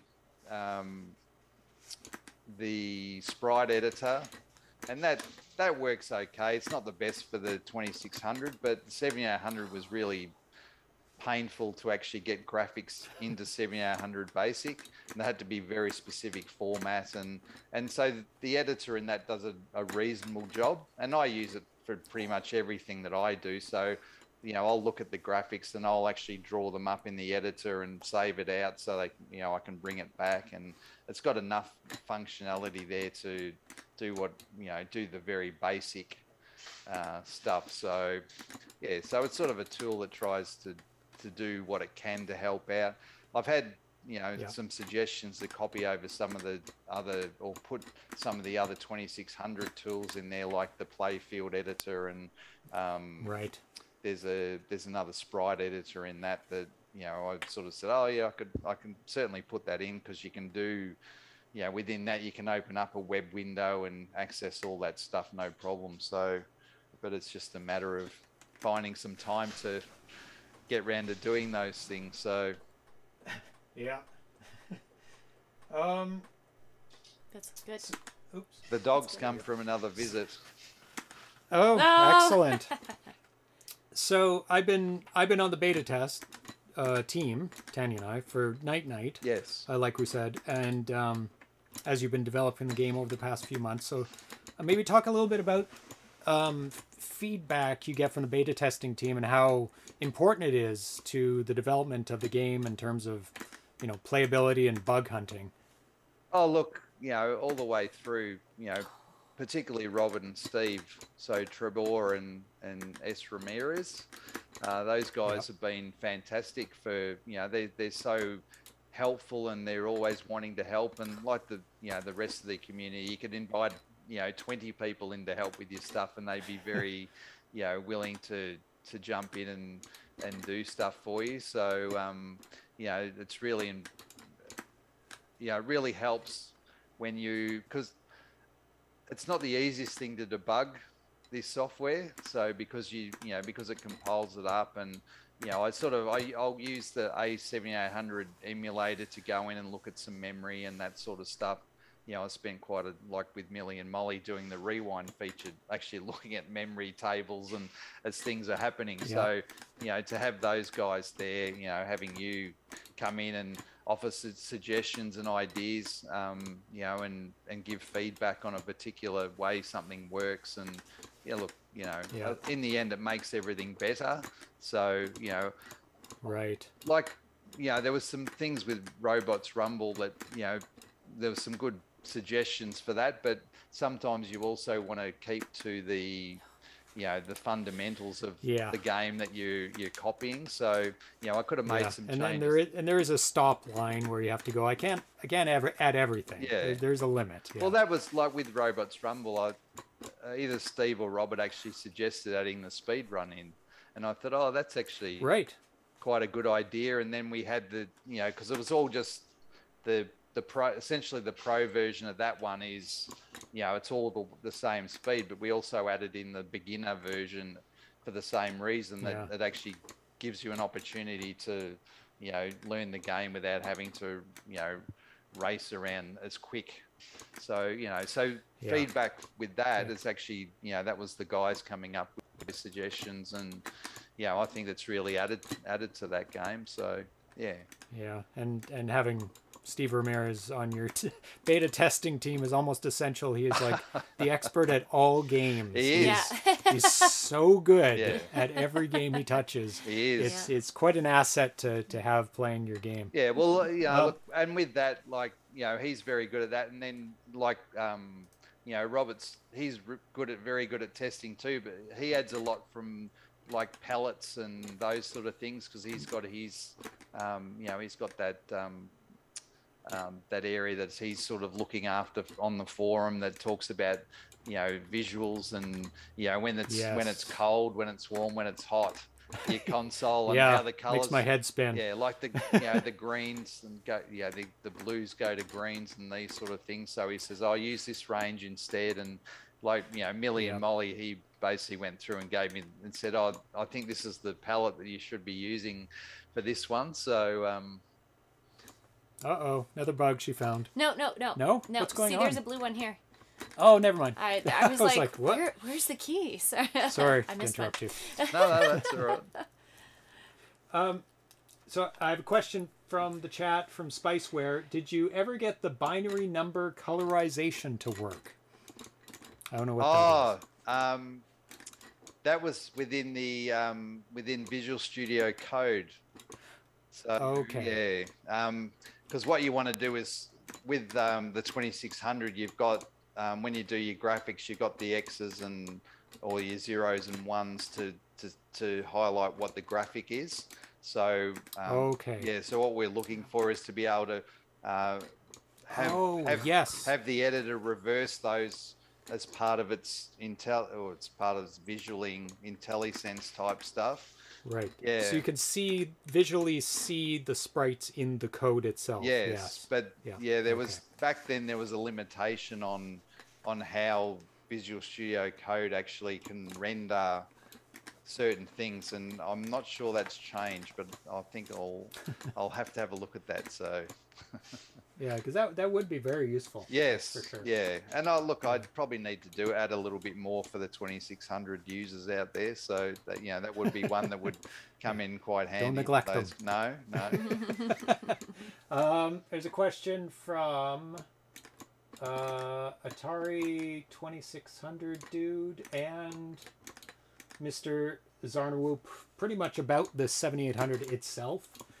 Did you have a 7800 back in the day? I remember over here in Australia, by the time it came out, everyone had moved on to the C64 and NES.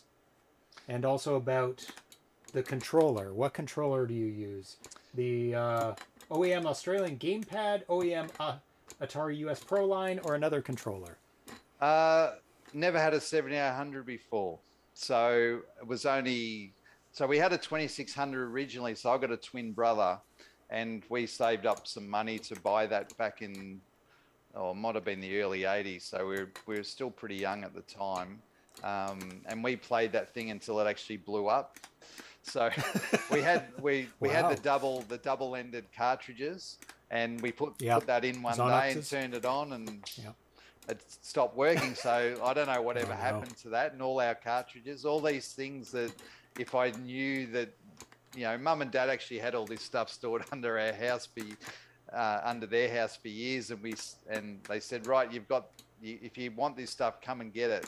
So we had, you know, we had Vic 20, 64, we had Amigas, boom, all just chucked out, and you know, back now. So I've recollected most of those the last 3 years, but yeah, but the 2600 was the first one, and never had a 7800. And to be quite honest, I didn't back in that time. I don't think I'd ever would have heard of it, to be honest. Neither would have I. I'd never heard of the 7800 back then. Yeah. But now I've like totally fallen in love with it. Yeah. It's an amazing system. Yeah, and obviously the development scene for it is incredible right now. Yeah, and it's on fire.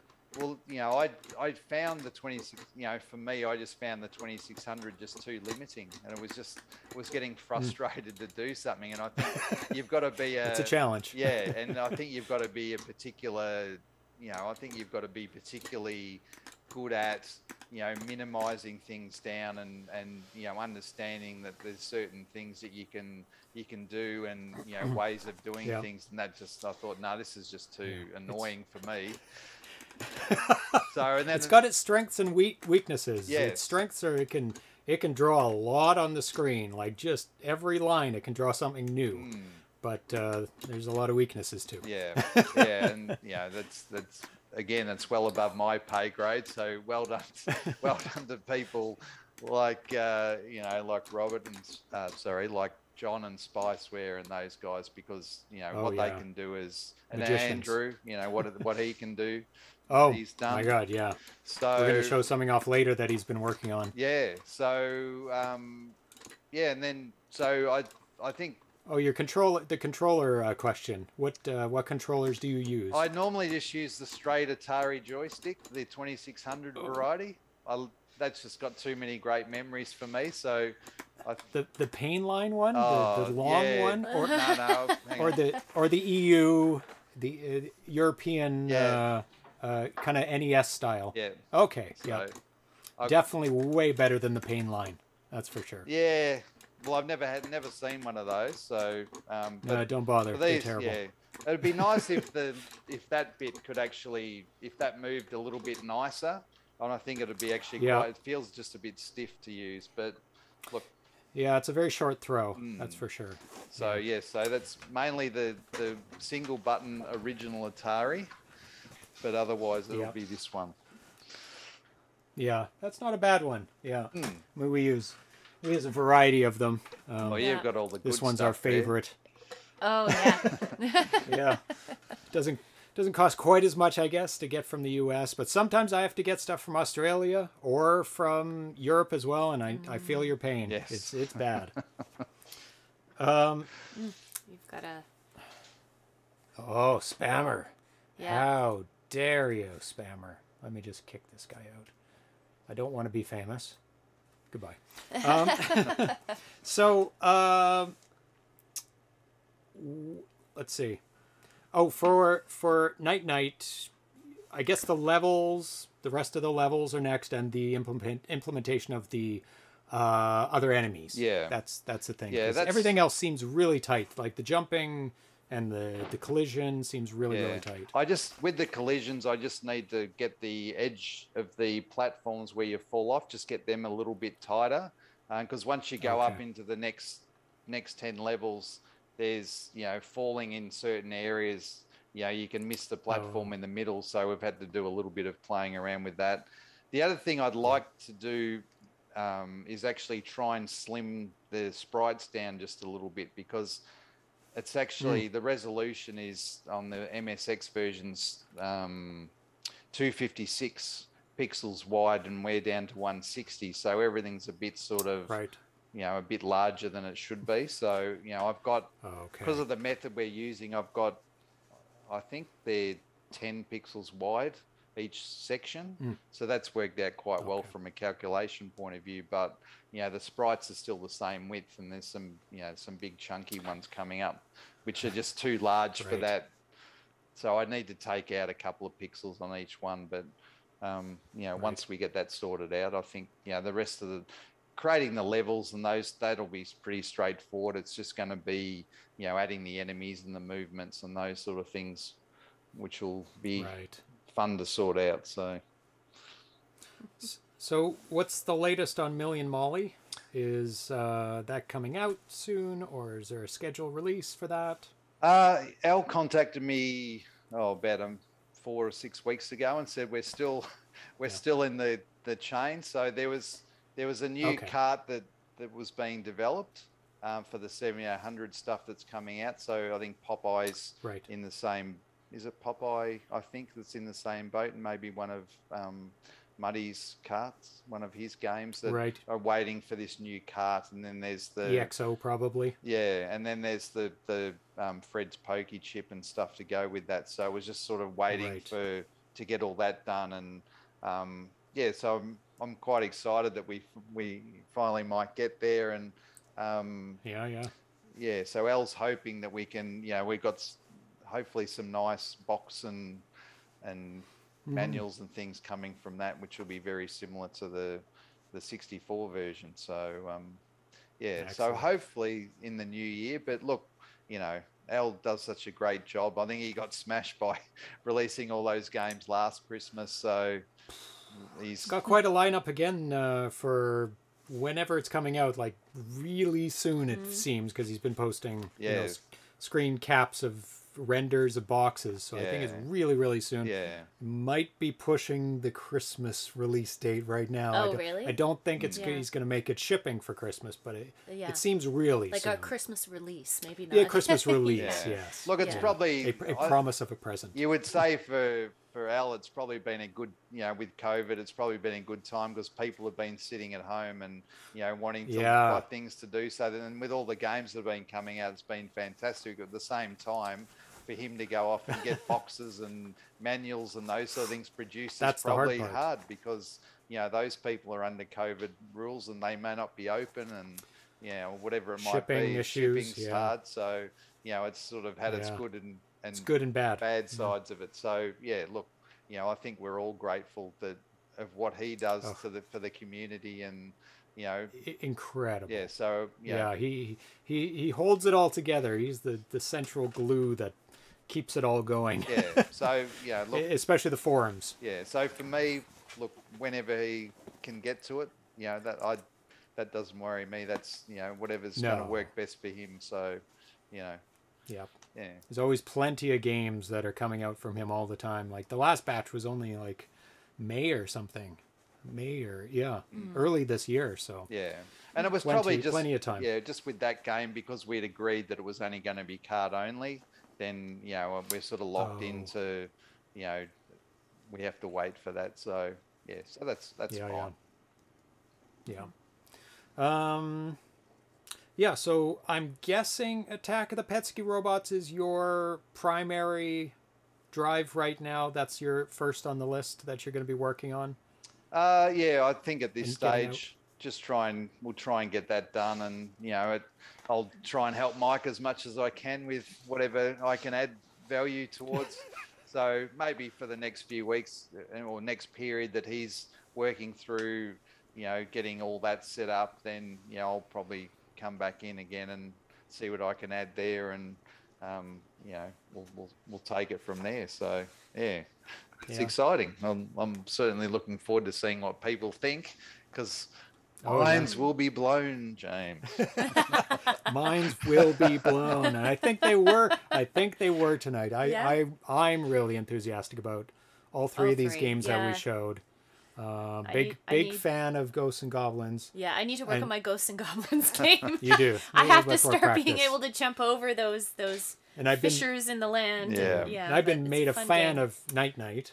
Oh, it's great. I just love platforming, and that one's a great platformer. And it's like a puzzle platformer. It's like figuring out... a slight bit of puzzling. Yeah. And Attack really the PETSCII Robots is a little bit more puzzle. Yes. Because you have to figure out what to do with the robots. So I'm and looking forward to that as well. Nice to have all the items feature into to be able to use them. Because I'm not sure if you mentioned that while I was playing, but you can't use those items yet. So that's why I wasn't, just launching the bombs, and shooting things and all that. And that's all part of that game where you've got to drag things and put things in position, and then you can blow them up, and then it'll blow up the stuff around you and all that sort of stuff. Yeah. It's very strategic. It's strategic, very strategic. And you can't just blast at them because you will die. You'll just die. Exactly.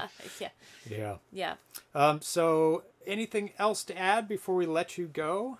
No, not really. I just want to thank you and Tanya for everything you do for our community, and it's fantastic that you have these days that people like myself can come on and talk about what's going on and what we're contributing. So we're very lucky. You do all the hard work with the awards and those sort of things, which are as a developer are very exciting to get a nomination for example. So yes. Well, it's tough competition this year.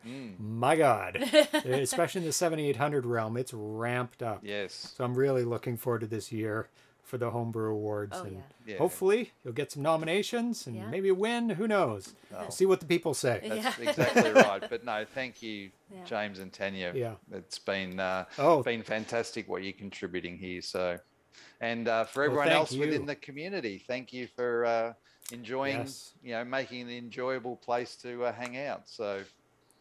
Yeah. Well, I'm looking forward to doing a lot more of these interview style shows now that we've got this kind of setup all working and the sound is good now. It's working better now. Yeah, I'm really happy with this, and so thank you so much for coming on the show and for making these amazing games.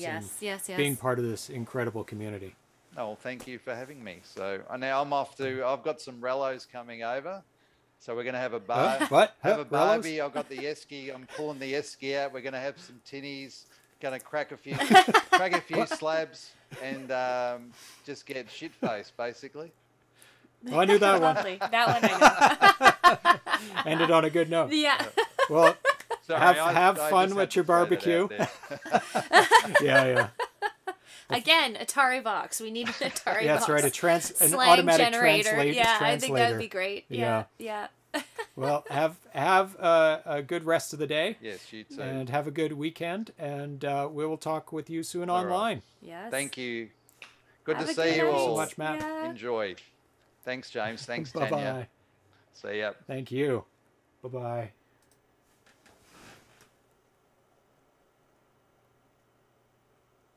That was excellent. Yes. Thank you so much Such great games to play. for being on the show, Matt Smith, Yeah. and such great games to play through. It was good job, Dad. Yeah. Got a lot of support in the chat. Yeah, That's awesome. Yeah, that's good. Yeah, that was a lot of fun, and I really love doing the interviews and talking to the developers directly. Yeah. Because before we would just talk with them like on the award show. That would be it, and we'd get like 3 minutes to say hi and bye. Yeah. But it's really nice doing these premieres and getting questions from the audience Yeah. and really digging in deep into how these games are made. Yeah, how what gets people into doing them too, and Yeah. and what interests them about certain games and porting certain games. Mm. Yay! Oh, the cats All heard right. that. The cats heard that through. All right, through who's the ready? headphones. Who's ready? You are. Are you ready?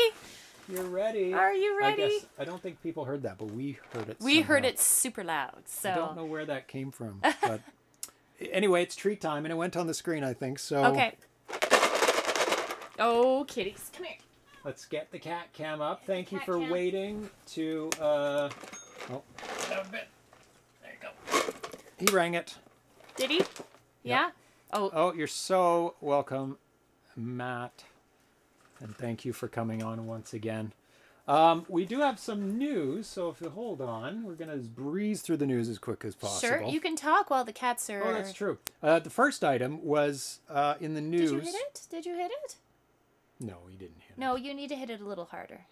He doesn't know. It's been 2 weeks since he's had to Yeah, hit it's his been a bell. while. There we go. Good kitty. I don't know if you noticed, the quality of the video was really nice. Yeah, it looks sharp. Like really, really sharp. Yeah. It's because I've installed crossbows. Let me chroma mod. Let me get out my Nice. notes. So Okay. I can actually do the show properly. And I just installed that a couple days ago. Chroma Fix from Ivory Tower Collection, crossbow. So he sent me the chip, and I showed it, the board, and I showed it a couple weeks ago before we went on break. And it has done wonders. It has cleaned up the picture quite a bit. Like the edges are a lot sharper.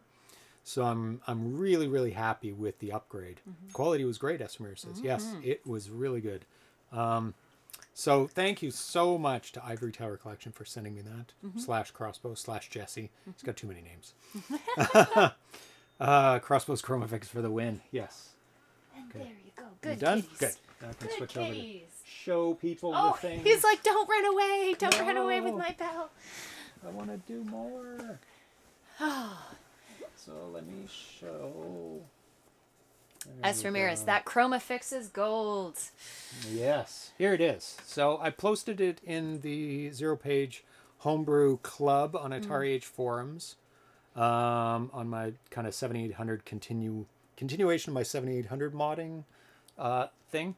So there is the board. You can see the Ivory Tower Collection symbol there. It's actually really, really simple to install. Like, so simple. That's how big it is. It's quite small. So there's the UAV. You have to have a UAV to put it in, I believe.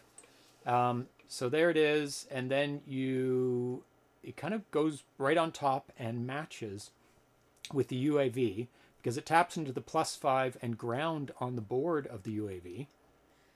Then you solder it on the back. And there it is. See, it attaches right through it. And you just take out one wire from the UAV, put it on the color input, take the color output, put it back into where the old one was, and that's it. It's really, really, really simple. There's some glitches in PETSCII robots. Could that be related to the UAV mod? Maybe. I don't know. I didn't see them. I saw somebody pointed them out, but by the time I looked at the screen, I think they were gone. I saw a couple little glitches here. But I mean, there, but it's nothing... fairly early in the process, but so... It's still early in the development. Matt can take a look at the footage and determine whether it was my system or the game. Or something else. Yeah, or something else,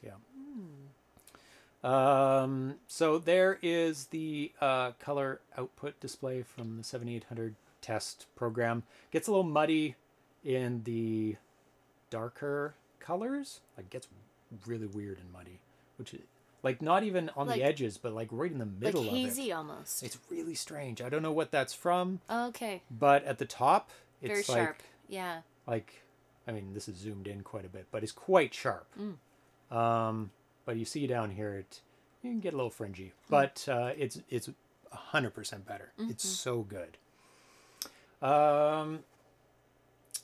Virtual Rubik's Cube by Andrew Davey.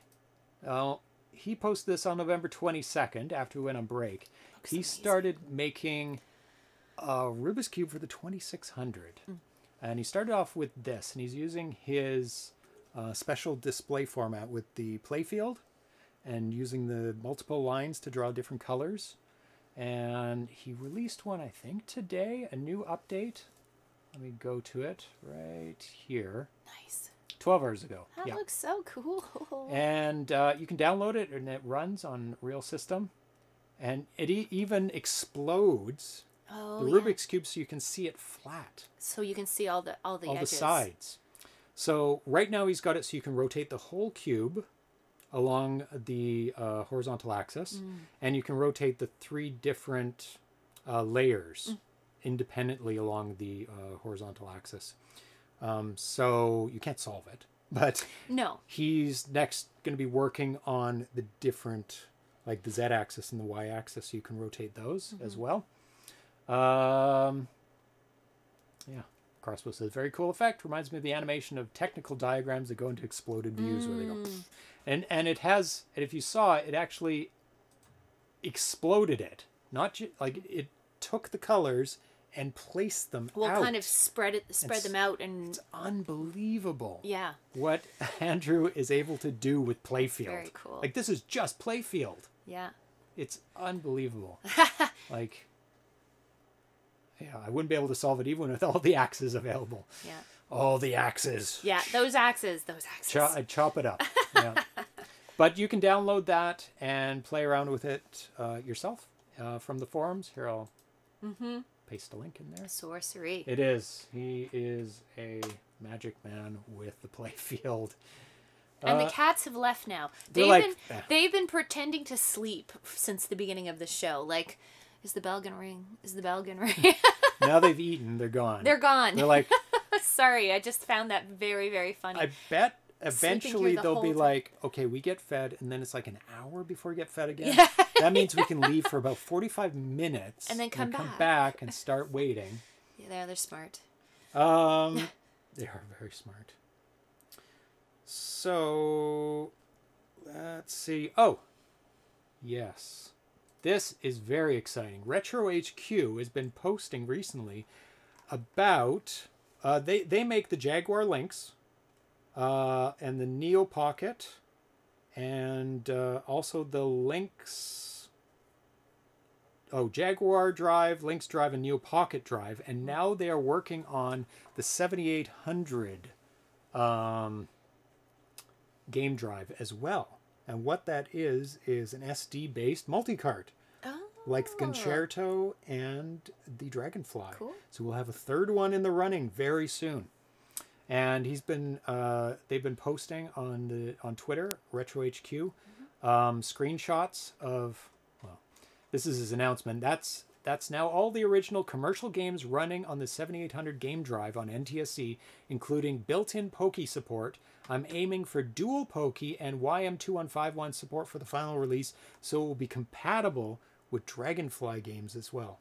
So so there'll be even more support for games that support dual Poke plus the Yamaha chip. Cool. So that will even make more it, development. Yeah. Yeah, so that'll make it much easier and give more confidence to people developing from all those sound cards. Those sound, yeah.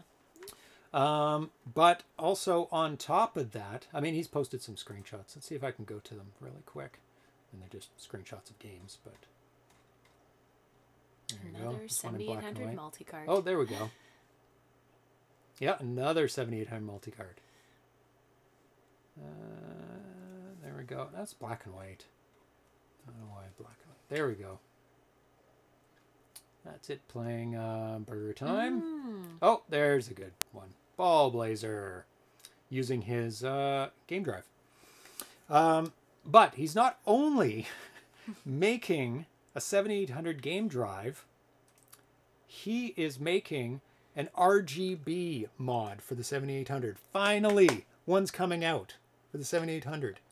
So top quality. Wow. Output for the 7800 soon. So I'll be modding my second 7800 to have RGB output. Oh, nice. Finally getting somewhere with the 7800 RGB. The video output from Maria is so jittery, I've actually given up trying to use it, and I have instead done Maria's job for her and assembled each scan line from the display list being read in. So this one's from October, and he said he developed the 7800 RGB because he was working on the game drive, and he was just getting fed up and wanted a better output for it. I need to be in on that RGB testing.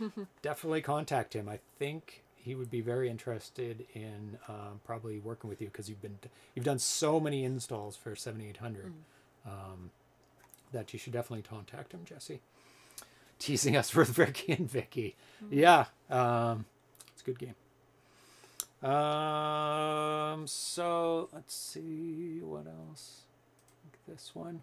Oh, while we're off, Game of the Bear was announced. What is? Oh no. He's going after the earpiece. No. Game of the Bear was announced for release by Atari Age. This I love the artwork on that. Yeah. Yes, VHZC's game, newest platformer for the 2600. Nice. Yeah. It's got 50 levels. It's very, very exciting. So there are a lot of games coming up, and I've been keeping track of them. Ones that have been announced for release coming up. From Champ Games, Robot War 2684 was released. It's not available yet in the Atari Age store, but it was released personally, I guess, at that expo. So it's coming out very soon. Ladybug Arcade from Champ Games, December 2021. Gorf Arcade, Q1 2022. Turbo Arcade, August 2022. Possibly at PRGE. Kicks, late 2022. From Atari Age specifically, Game of the Bear, late 2021. All these I'm going to read are late 2021, or whenever this dump is coming out of games. Robot War 2684 through Atari Age, Unowar S, Galaxian, Mr. Yo-Yo for 2600, Spies in the Night 2. Wow. Popeye for 7800, Dragon's Descent for 7800, Wizard's Dungeon for 7800, Danger Zone for 7800. And then in the next batch, in early 2022, Pac-Man 40th Anniversary Edition. Nope. Psst, nope. EXO. And then Million Molly. Can you deal with that bad cat? Million Molly, as we just heard, soon. So maybe that'll be in 2022 batch because it has not been announced by Atari Age yet. Good Deal Games recently released Talvasota at CORGS and Columbus, Ohio Retro Gaming Society Expo. Packrat VG is releasing Larry the Lemon late 2021 and Ram Pong late 2021. So that is the list that I am keeping. That's a lot. Yeah. Probably going to put it in the Atari Age forums. Intellitus for the 5200, Razor Cat Games. Oh, yes. Not on your list? No. Oh. Is that in this batch? I will add that in right now. Looking forward to getting that one. because I'm working on my 5200. It's upstairs. I haven't started yet because I wanted to get the 7800 done for this show. Gotcha. So we could show the games off really nicely. So I was absent for showing Rubik's movement. Mowing duties. Damn grass. Yeah. Well, it is summer there. So. Yes, very true. Yeah. So let's see, 5200 and late 2021. Andrew Davey, it looks amazing. The Rubik's demo is incredible, especially the exploding particles of Rubik's Cube going everywhere on the screen. It's unbelievable. Yeah. Okay, what else? Oh, let's go back to the news. Oh, I have a package to open. Ooh, packages. Forgot about that. Usually I do that first. Yeah. 2 packages. Too much stuff.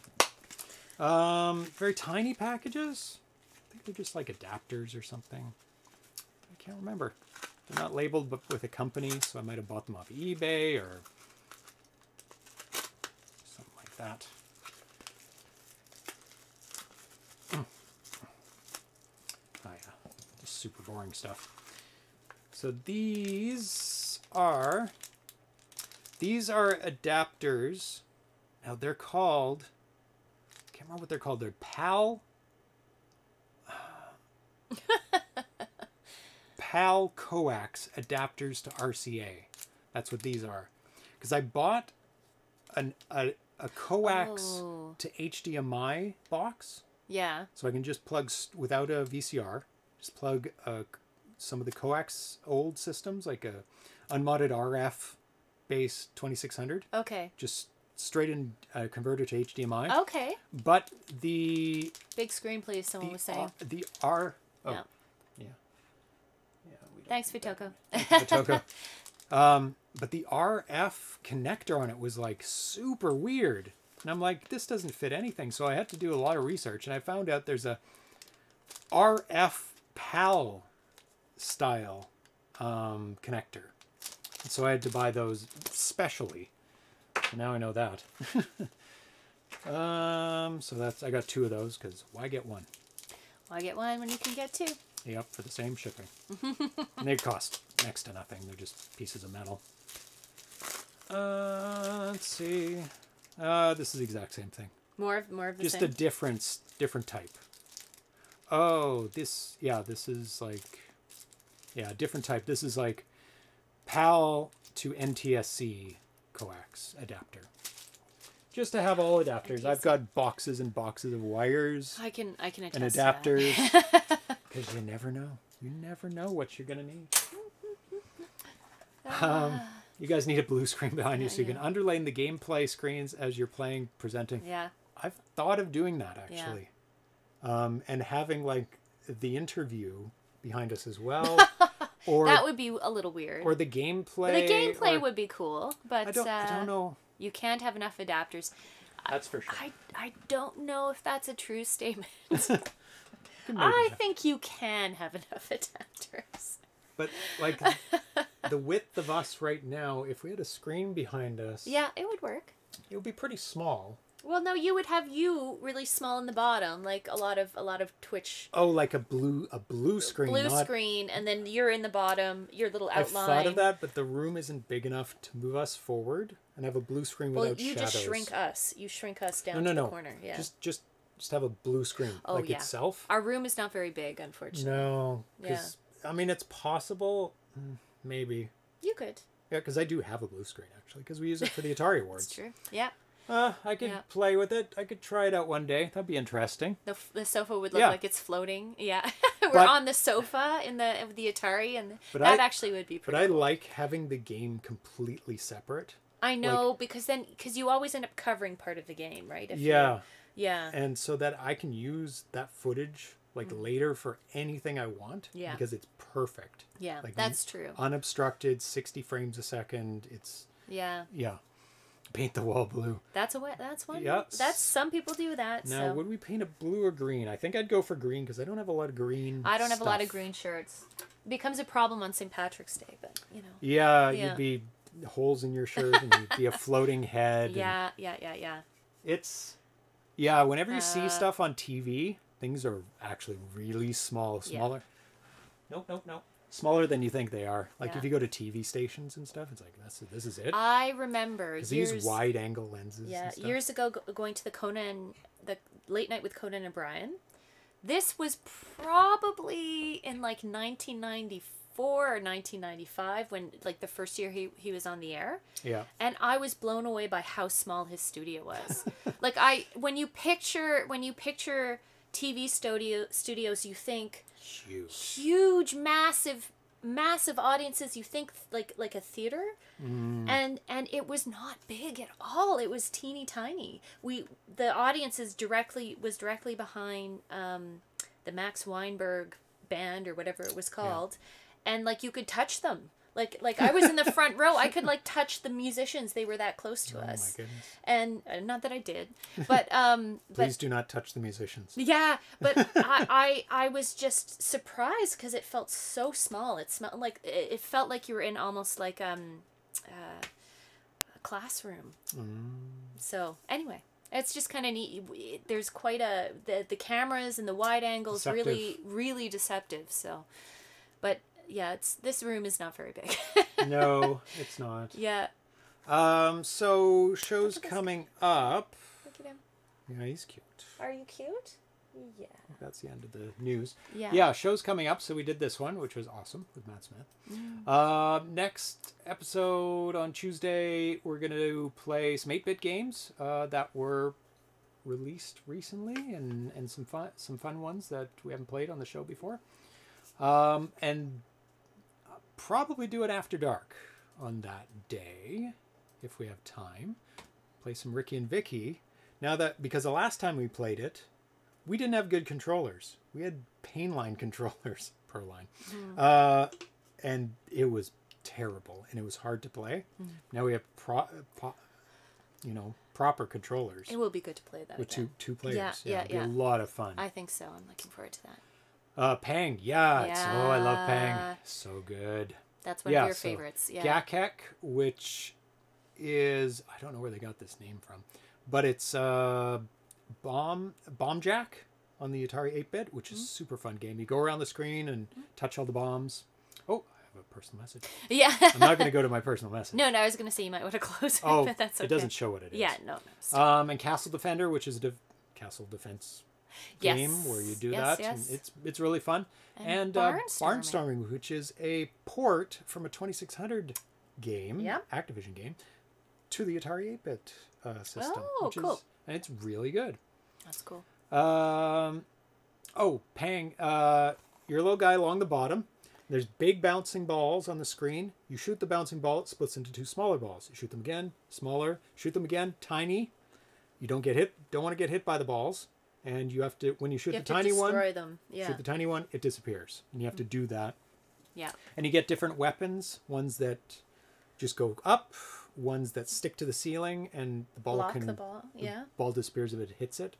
You get freeze things, a whole bunch of power-ups. There's ladders to climb, and it's really, really fun. Pang is like Asteroids as a platformer. Perfect. Yes. Perfect description. Yes. It is exactly like Asteroids. Yeah. It's so funny how some of these games just go back to the old games. Yes. Where it's like, this was the first game to ever do that. Just like I was referencing Pac-Man for Night Night. It's like, yeah, you're going around the screen. It's true. Instead of collecting pellets, you're turning things different color. You're changing the sidewalk color. Yeah. Yep. And if there was little dots above each of those platforms, those sidewalk pieces, it would be the same game. You'd be going all over the place, and sort of like Astro Smash, because they break apart. They break apart. Yeah. But they bounce like balls. You have to duck under them and avoid them, and super fun. Yeah. And then next Friday is not next Friday; it's next Saturday. And we're having a very special day for the release of ZeroPage Homebrew, the game. Release and cartridge giveaway. And Darcy's going to be here for that, and you're going to be here for that. Yes. And so that's going to be a lot of fun. Yes. So we're going to have to figure out ways to give away 5 copies of the game. Cartridge copies. Yes. Yes, and they'll be signed. Yes. By all of us. Yes. I don't know how the cats are going to sign them, but we might figure a way to do that. Just nose them, you know, squish their nose up against them. Yep, rub their spit on it. Yeah, rub. And just to point out, it's on a Saturday. Yes, it's on the Saturday, not the Friday. Not the Friday, and it's midday for us here. Yeah, so it's noon. Yeah, noon Pacific time, 3 p.m. Eastern. If you're in some weird part of the world, you're going to have to figure that out. Yeah, you just click on it to find out your time. Yeah. So really? I didn't know. People don't know that, I guess. But if you click it, it tells you what time the show is on. 12 p.m. Friday. Nice. That is incorrect. It's 12 p.m. Today, it assumes it's today. I don't put the date in there. Yeah, there you go. Chewed label. Yeah. Maybe we can get the chewed just manual rub a or little bit of their cat DNA on the surface. That's right. Of it. You can clone our cats. Clone the. Have your own Atari. Yeah. And Oh, Pixel. but you would have to play the ding ding ding treat time multiple times a day if you do that. If you clone him, he won't be happy if you don't. Because it's part of their DNA. It's right. Ingrained it's not learned. response. It's not learned. No. It's yeah. Then we have another exclusive world premiere, Tomahawk 777 for the 2600. That's an arcade port. Then we're having another exclusive world premiere the day after that. I think it's a Friday. Ninjoso, along with a bunch of other games from the same developer that I didn't even know about.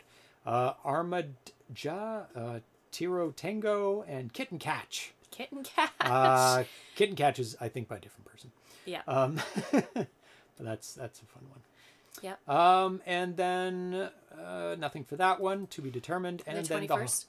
21st, and then the Holiday Homebrew special on Christmas Eve. Christmas Eve, midday. Yep, because I am taking the day off. So, and I'm sure us and everyone else has later in the evening plans. So yeah. So for if you're around, but we're gonna do it a little earlier in the day. Play some holiday games with us. Christmas Salvo, Junior Pac-Man Snow Day, and I obviously need to find a few other things. Yeah. Clone Atari. So the ColecoVision expansion module or the Intellivision expansion module could be either one, or it could be a Gemini, which is also a Coleco. Please make Christmas Salvo say ho ho ho on the Atari box. Definitely. Yes. I'll have my Atari box plugged in. Yes. Then way in the future, we'll be revealing the nominees on January 25th, 2022, and then playing through all the nominated games for the Atari Homebrew Awards, including the new category of the Atari Lynx, emulated. I don't have a Lynx. And I definitely don't have a Lynx that's been modded for output. And then on February 12th is the Atari Homebrew Awards presentation. And there's a whole bunch of... there's an unannounced world premiere maybe this year, most likely at the end of December. You don't want to miss that one. That one's really cool. It will be announced beforehand what it is. Okay, but you don't know exactly when yet either. Don't know when.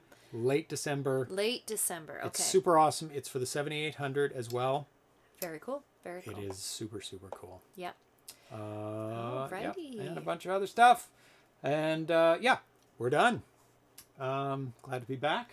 Yes. How was your couple weeks off? It's good. Yeah. Yeah. Did a bunch of work on movies, writing, movies, planning movies. Modded the 7800. Did some paperwork. Organized my papers that are sitting over there. Yeah. Didn't get to as much as I wanted to, but I've got an unending list of things to do, so I never get through. Getting a Lynx taken care can be remedied. Yeah, I don't know. Maybe I want a Lynx. I don't know. This room is very full of things. So true. Very, very full. Maybe a Lynx. There's some really cool games for it. Usually, what happens is I investigate the games and I go, oh, these are actually really cool. And then I want the system. Like with the Atari 8-bit, it's like, oh, now I want an 8-bit system, and I got the Atari XEGS, got the 7800, I got the 5200 modded, and now I want Jaguar. Jaguar, as you were well. talking about wanting a Jaguar. That's going to be hard to. No, I find, don't have a Lynx right now. No, I've never had a Lynx. I think the only handheld we have is the Game Boy. Like the for 3DS. retro, yeah. For the retro 3DS. and current. Yeah. 3DS. 3DS. And now the Switch, I guess. And the Switch, but that's, to me, is a hybrid, so. It's a hybrid system. Yeah. So I'd never really had handhelds as a Yeah. kid. Lynx is more affordable than the Jaguar. I'm sure. True. Yeah. True. Yeah. But I think I could probably wait till PRG next year. To see if you can find to look something. for Jaguar and Yeah. Lynx maybe. Yeah. Neo Geo Pocket Color for life. That's very cool, yeah. That would be Neo very Geo, cool. yeah. Expensive. Yeah. Expensive stuff. Yep, that's it. I think. Yep, we'll be back with more. Yeah. On Tuesday.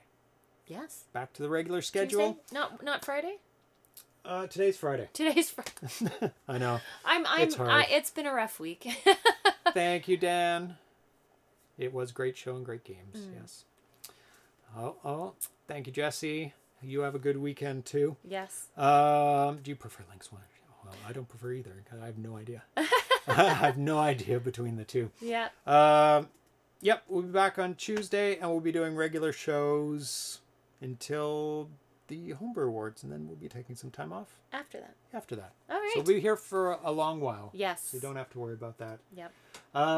Yep. So have a good weekend, everyone, and we'll see you on Tuesday. Yes. Bye-bye. Bye.